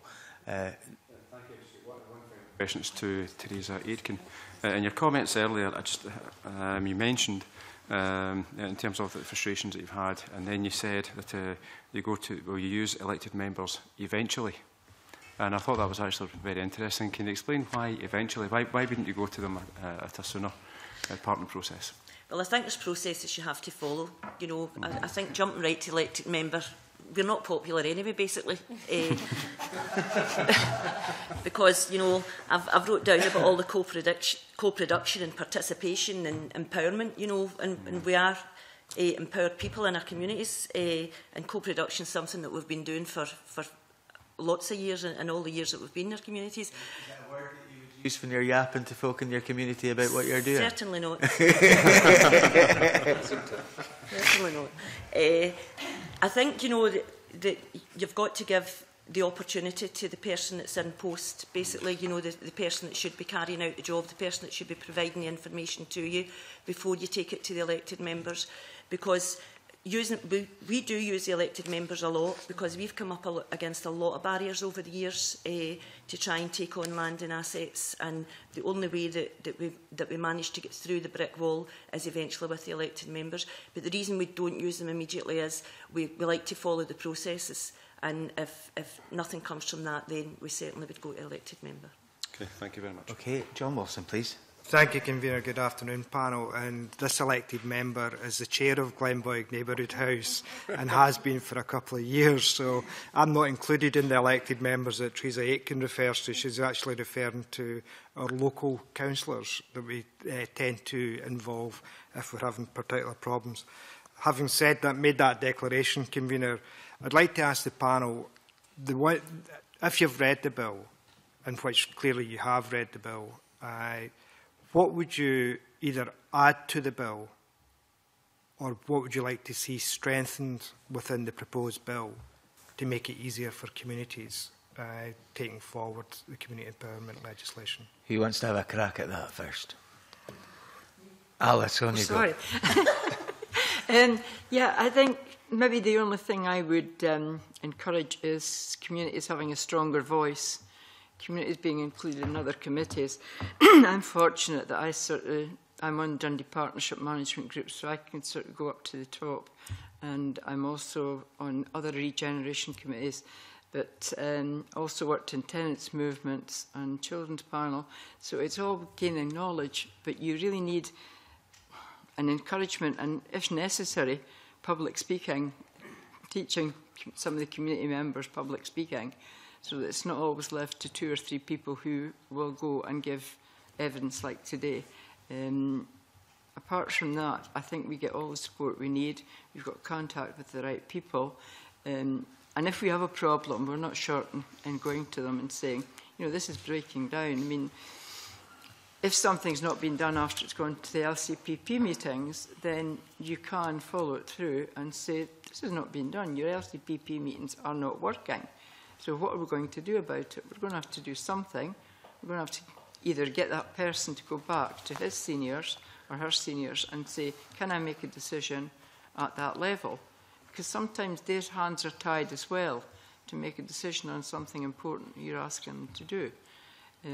So you're in a situation, even without the bill, where things seem to be working pretty well. Without the bill, yeah, they are working pretty well, but unfortunately, it doesn't have to be done. It's not legislative, yeah. So it doesn't have to be done. This legislation would make councils know that they have got to do this. In Dundee, as I say, we're fortunate they do it, but they don't have to. So, I mean, it could be a whole new council comes in and decide, we don't want to work with the communities as closely as we've done up to now. We don't want to give them this voice that we've got just now. So, yeah, you've got to watch your back and you've got to look to the future. Thank you very much for that. Teresa, do you want to comment on that? Because obviously Dundee's working without the bill. Do you think it will help you? I think the bill will help. I mean, we don't have a community asset transfer policy. You know, we need the community asset transfer policies. I think the participation, having a voice, I think is going to make communities stronger. No, I think it definitely will help communities go forward. Does anybody else want to have a crack at John's question? I would say, yes. I would say yes, because the same as Alice, I've got lots of hats as well.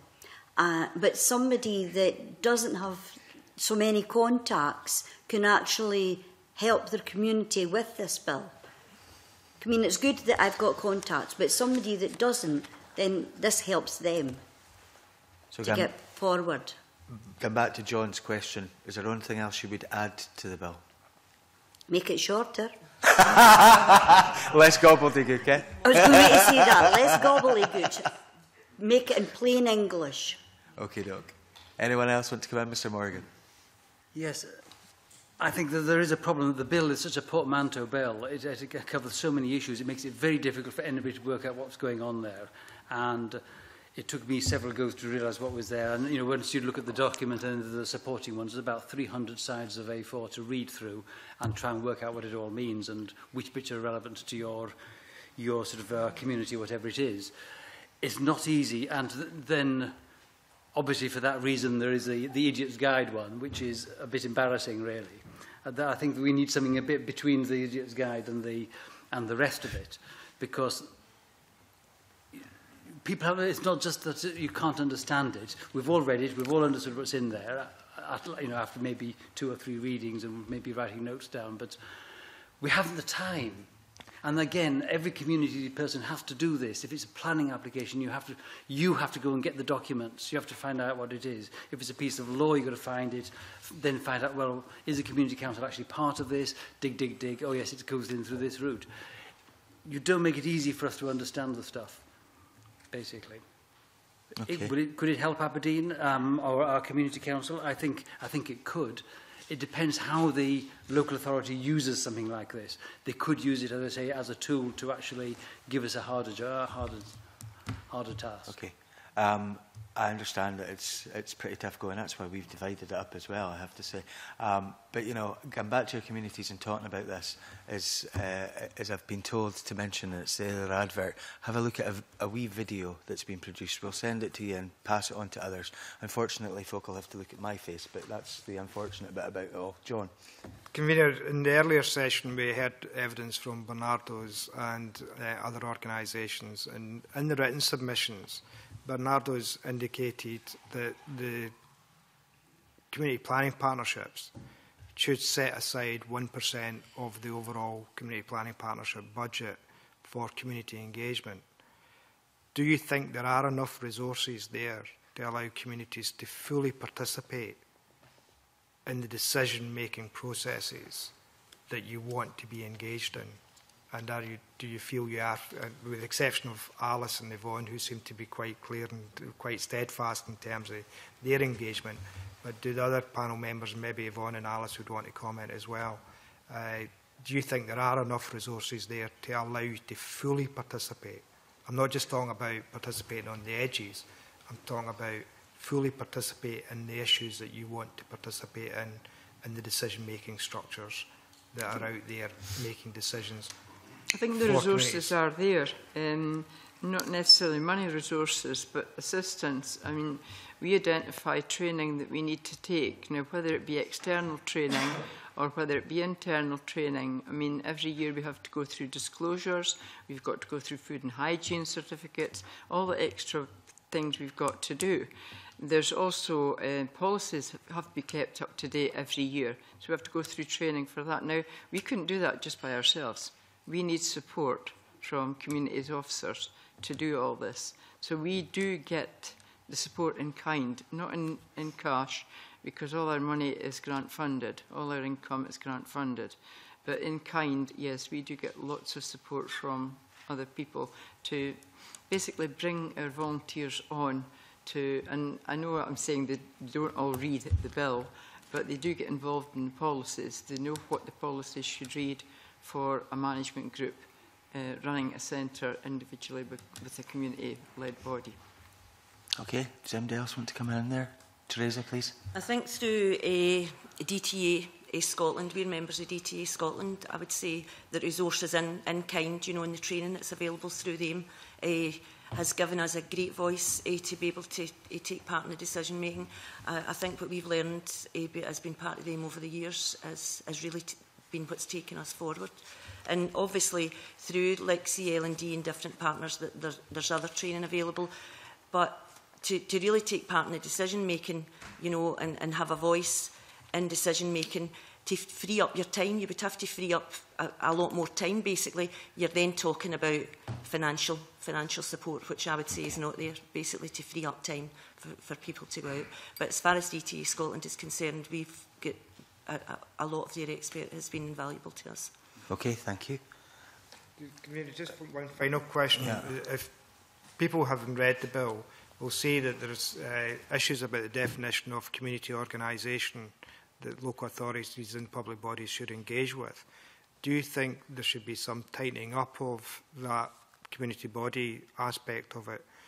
Because, as I said, they're trying to get a definition of who should be able to participate and who should engage in the decision-making policy structures of the council or community planning partnerships. The groups in the area I come from, we have one who deals with community safety, so that's the police you know you direct your questions to. We've got one that deals with the planning partnership, which is the management board in the centre. We've got other ones that deal with churches, so we can get in touch with local churches. We have one that deals with schools. So you do identify the different areas you're working with. Antisocial behaviour. If we're working on an issue in housing to do with antisocial behaviour, we know who to go to bring them along. So I think it's identifying the right person for the right information and to come along to the right meeting. I mean, I wouldn't ask the police, well, I might ask the police to come along to an antisocial behaviour meeting, but not in maybe a housing improvement meeting. You're better saving their time, because they're strapped for time now, and inviting the right person in the initial stages and not wasting their time. Okay, does anybody else want to have a crack at John's question? Okay. Alec Rowley, please. Could I ask I mean, Dundee has these local area plans, community plans, and how engaged are you in them? And could I ask the other organisations, are you aware of the community planning partnership, and is there local community plans, and are you involved in them? Well, let's start with Dundee first. Alice, do you want to go first?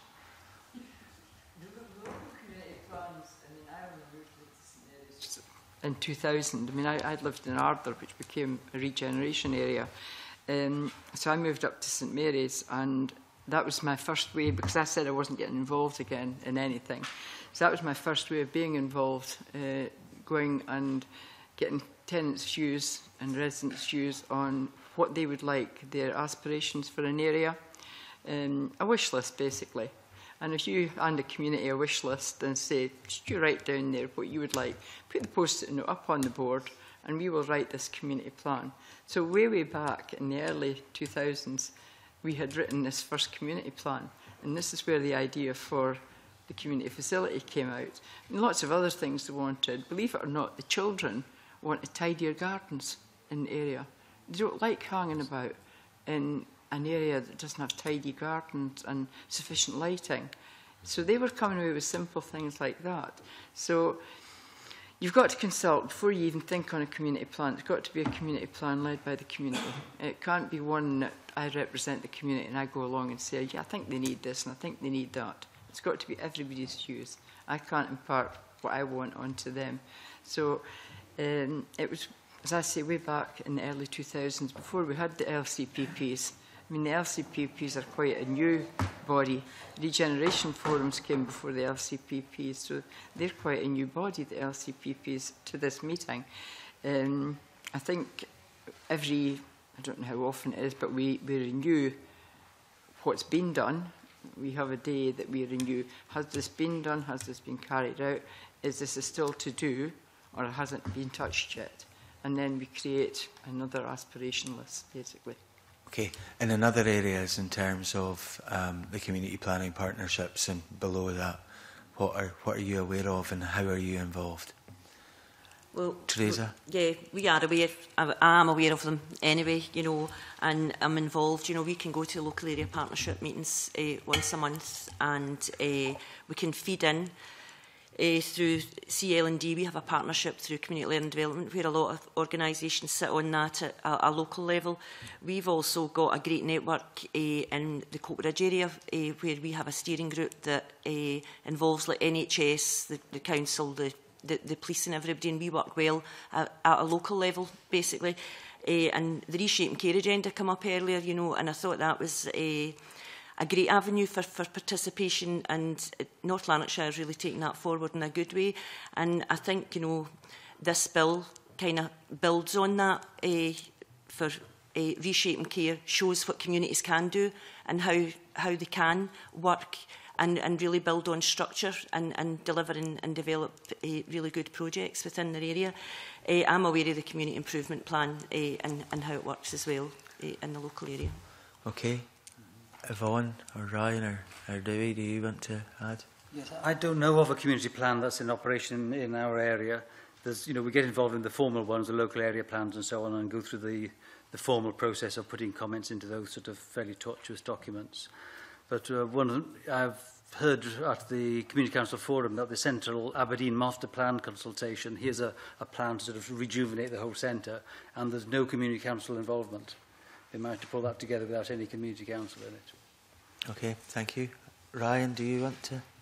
I would say I'm aware of CPPs, outcome agreements and things like that in the North Lanarkshire area.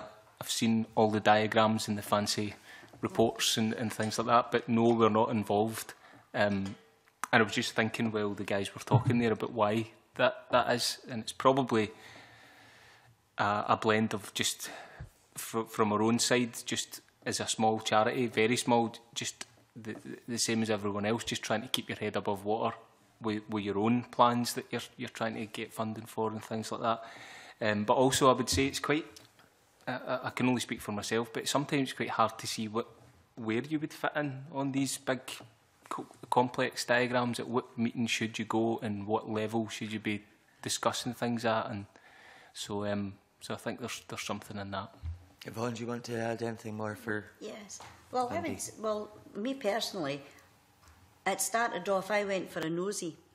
That's what it come down to, and it just grew.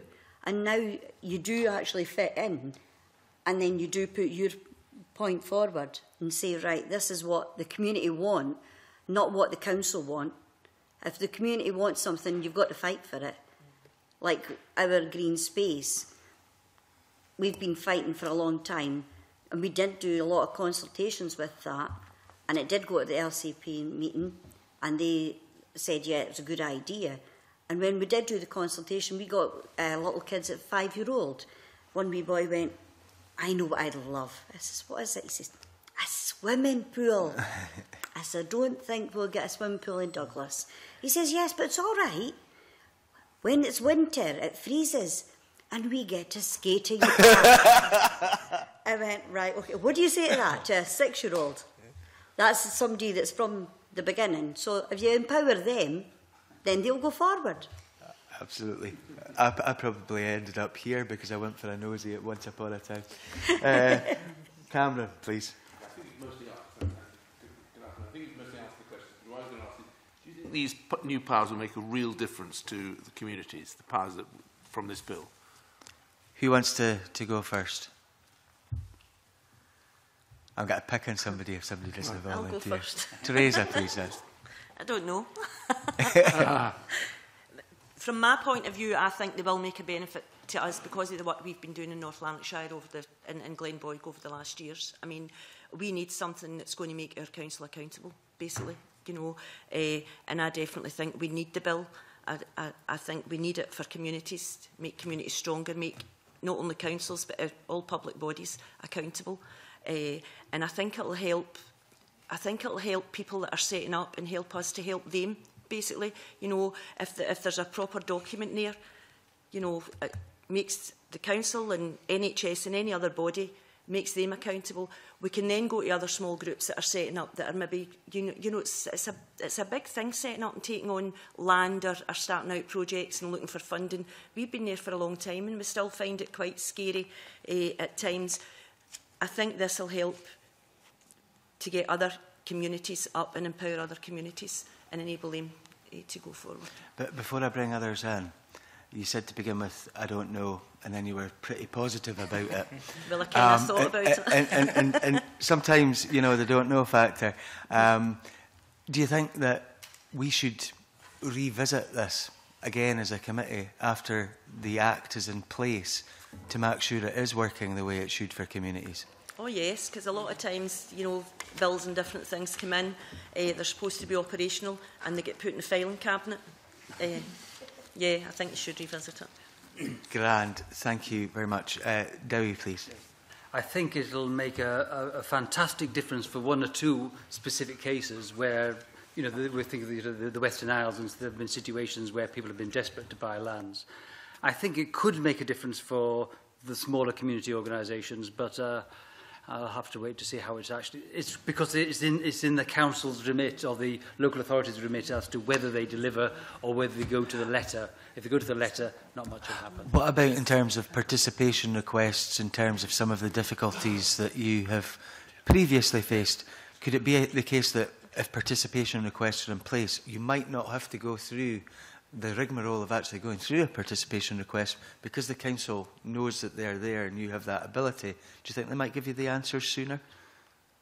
There's not necessarily need to be sort of... we don't want to be participating in sitting in committee meetings day after day. There's always that desperate problem of we don't want to get involved in that way. At the forum this week, there was a very good description that we seem to be moving from a representative democracy to a participatory democracy. But we don't want to participate to the end of the earth. You know, we've got, you know, some of us have got day jobs and so on, or domestic commitments. What we want is just the support we need. We don't have to sit on a committee unnecessarily. We were asked to sit on the Community Council Forum, to sit on the committee for 2 years to talk about the boundaries of the community councils. That's ridiculous. Yeah. Anybody else want to come in?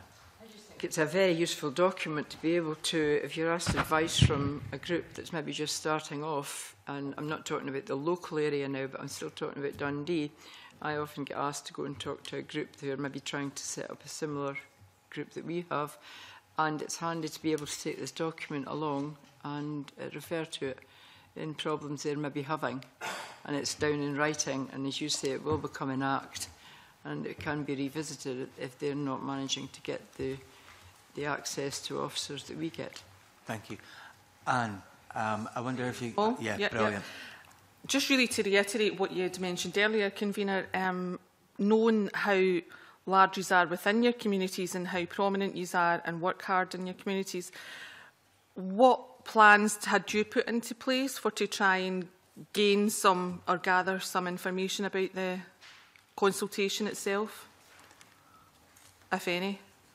Does anybody want to have a crack at that?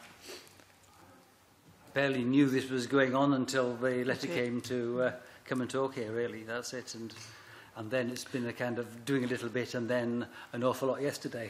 Looking at the videos and of the previous meeting, for instance. So has that made you think about how you would try and put this information out into your communities? Yes. What was going on, because I sometimes go into the Scottish Government pages because I'm quite interested just now in water and sewerage charges, because we had Alex Salmond up to our centre and that's our main bugbear just now. We're at £5,000 in debt to them and he's hoping to get it, that our centre will be charitable status, but I do tend to check up on any bills that have been going through and if they've reached the Act stage yet, so I did know about it taking. Thank you. Anybody else? Teresa? I knew about it through the DTA asking us to comment on the bill. Okay, Dowie? You were asking how we, how are we going to pass this on to the community, and certainly now, having got to this point of knowledge about it, yes, I will, and I've already made a note that this will be in our next newsletter for the area. But therefore, if information, the videos, that all helps. But up to what point are you wanting feedback? Because newsletters don't happen, on a weekly basis. It's a slow process. Thanks.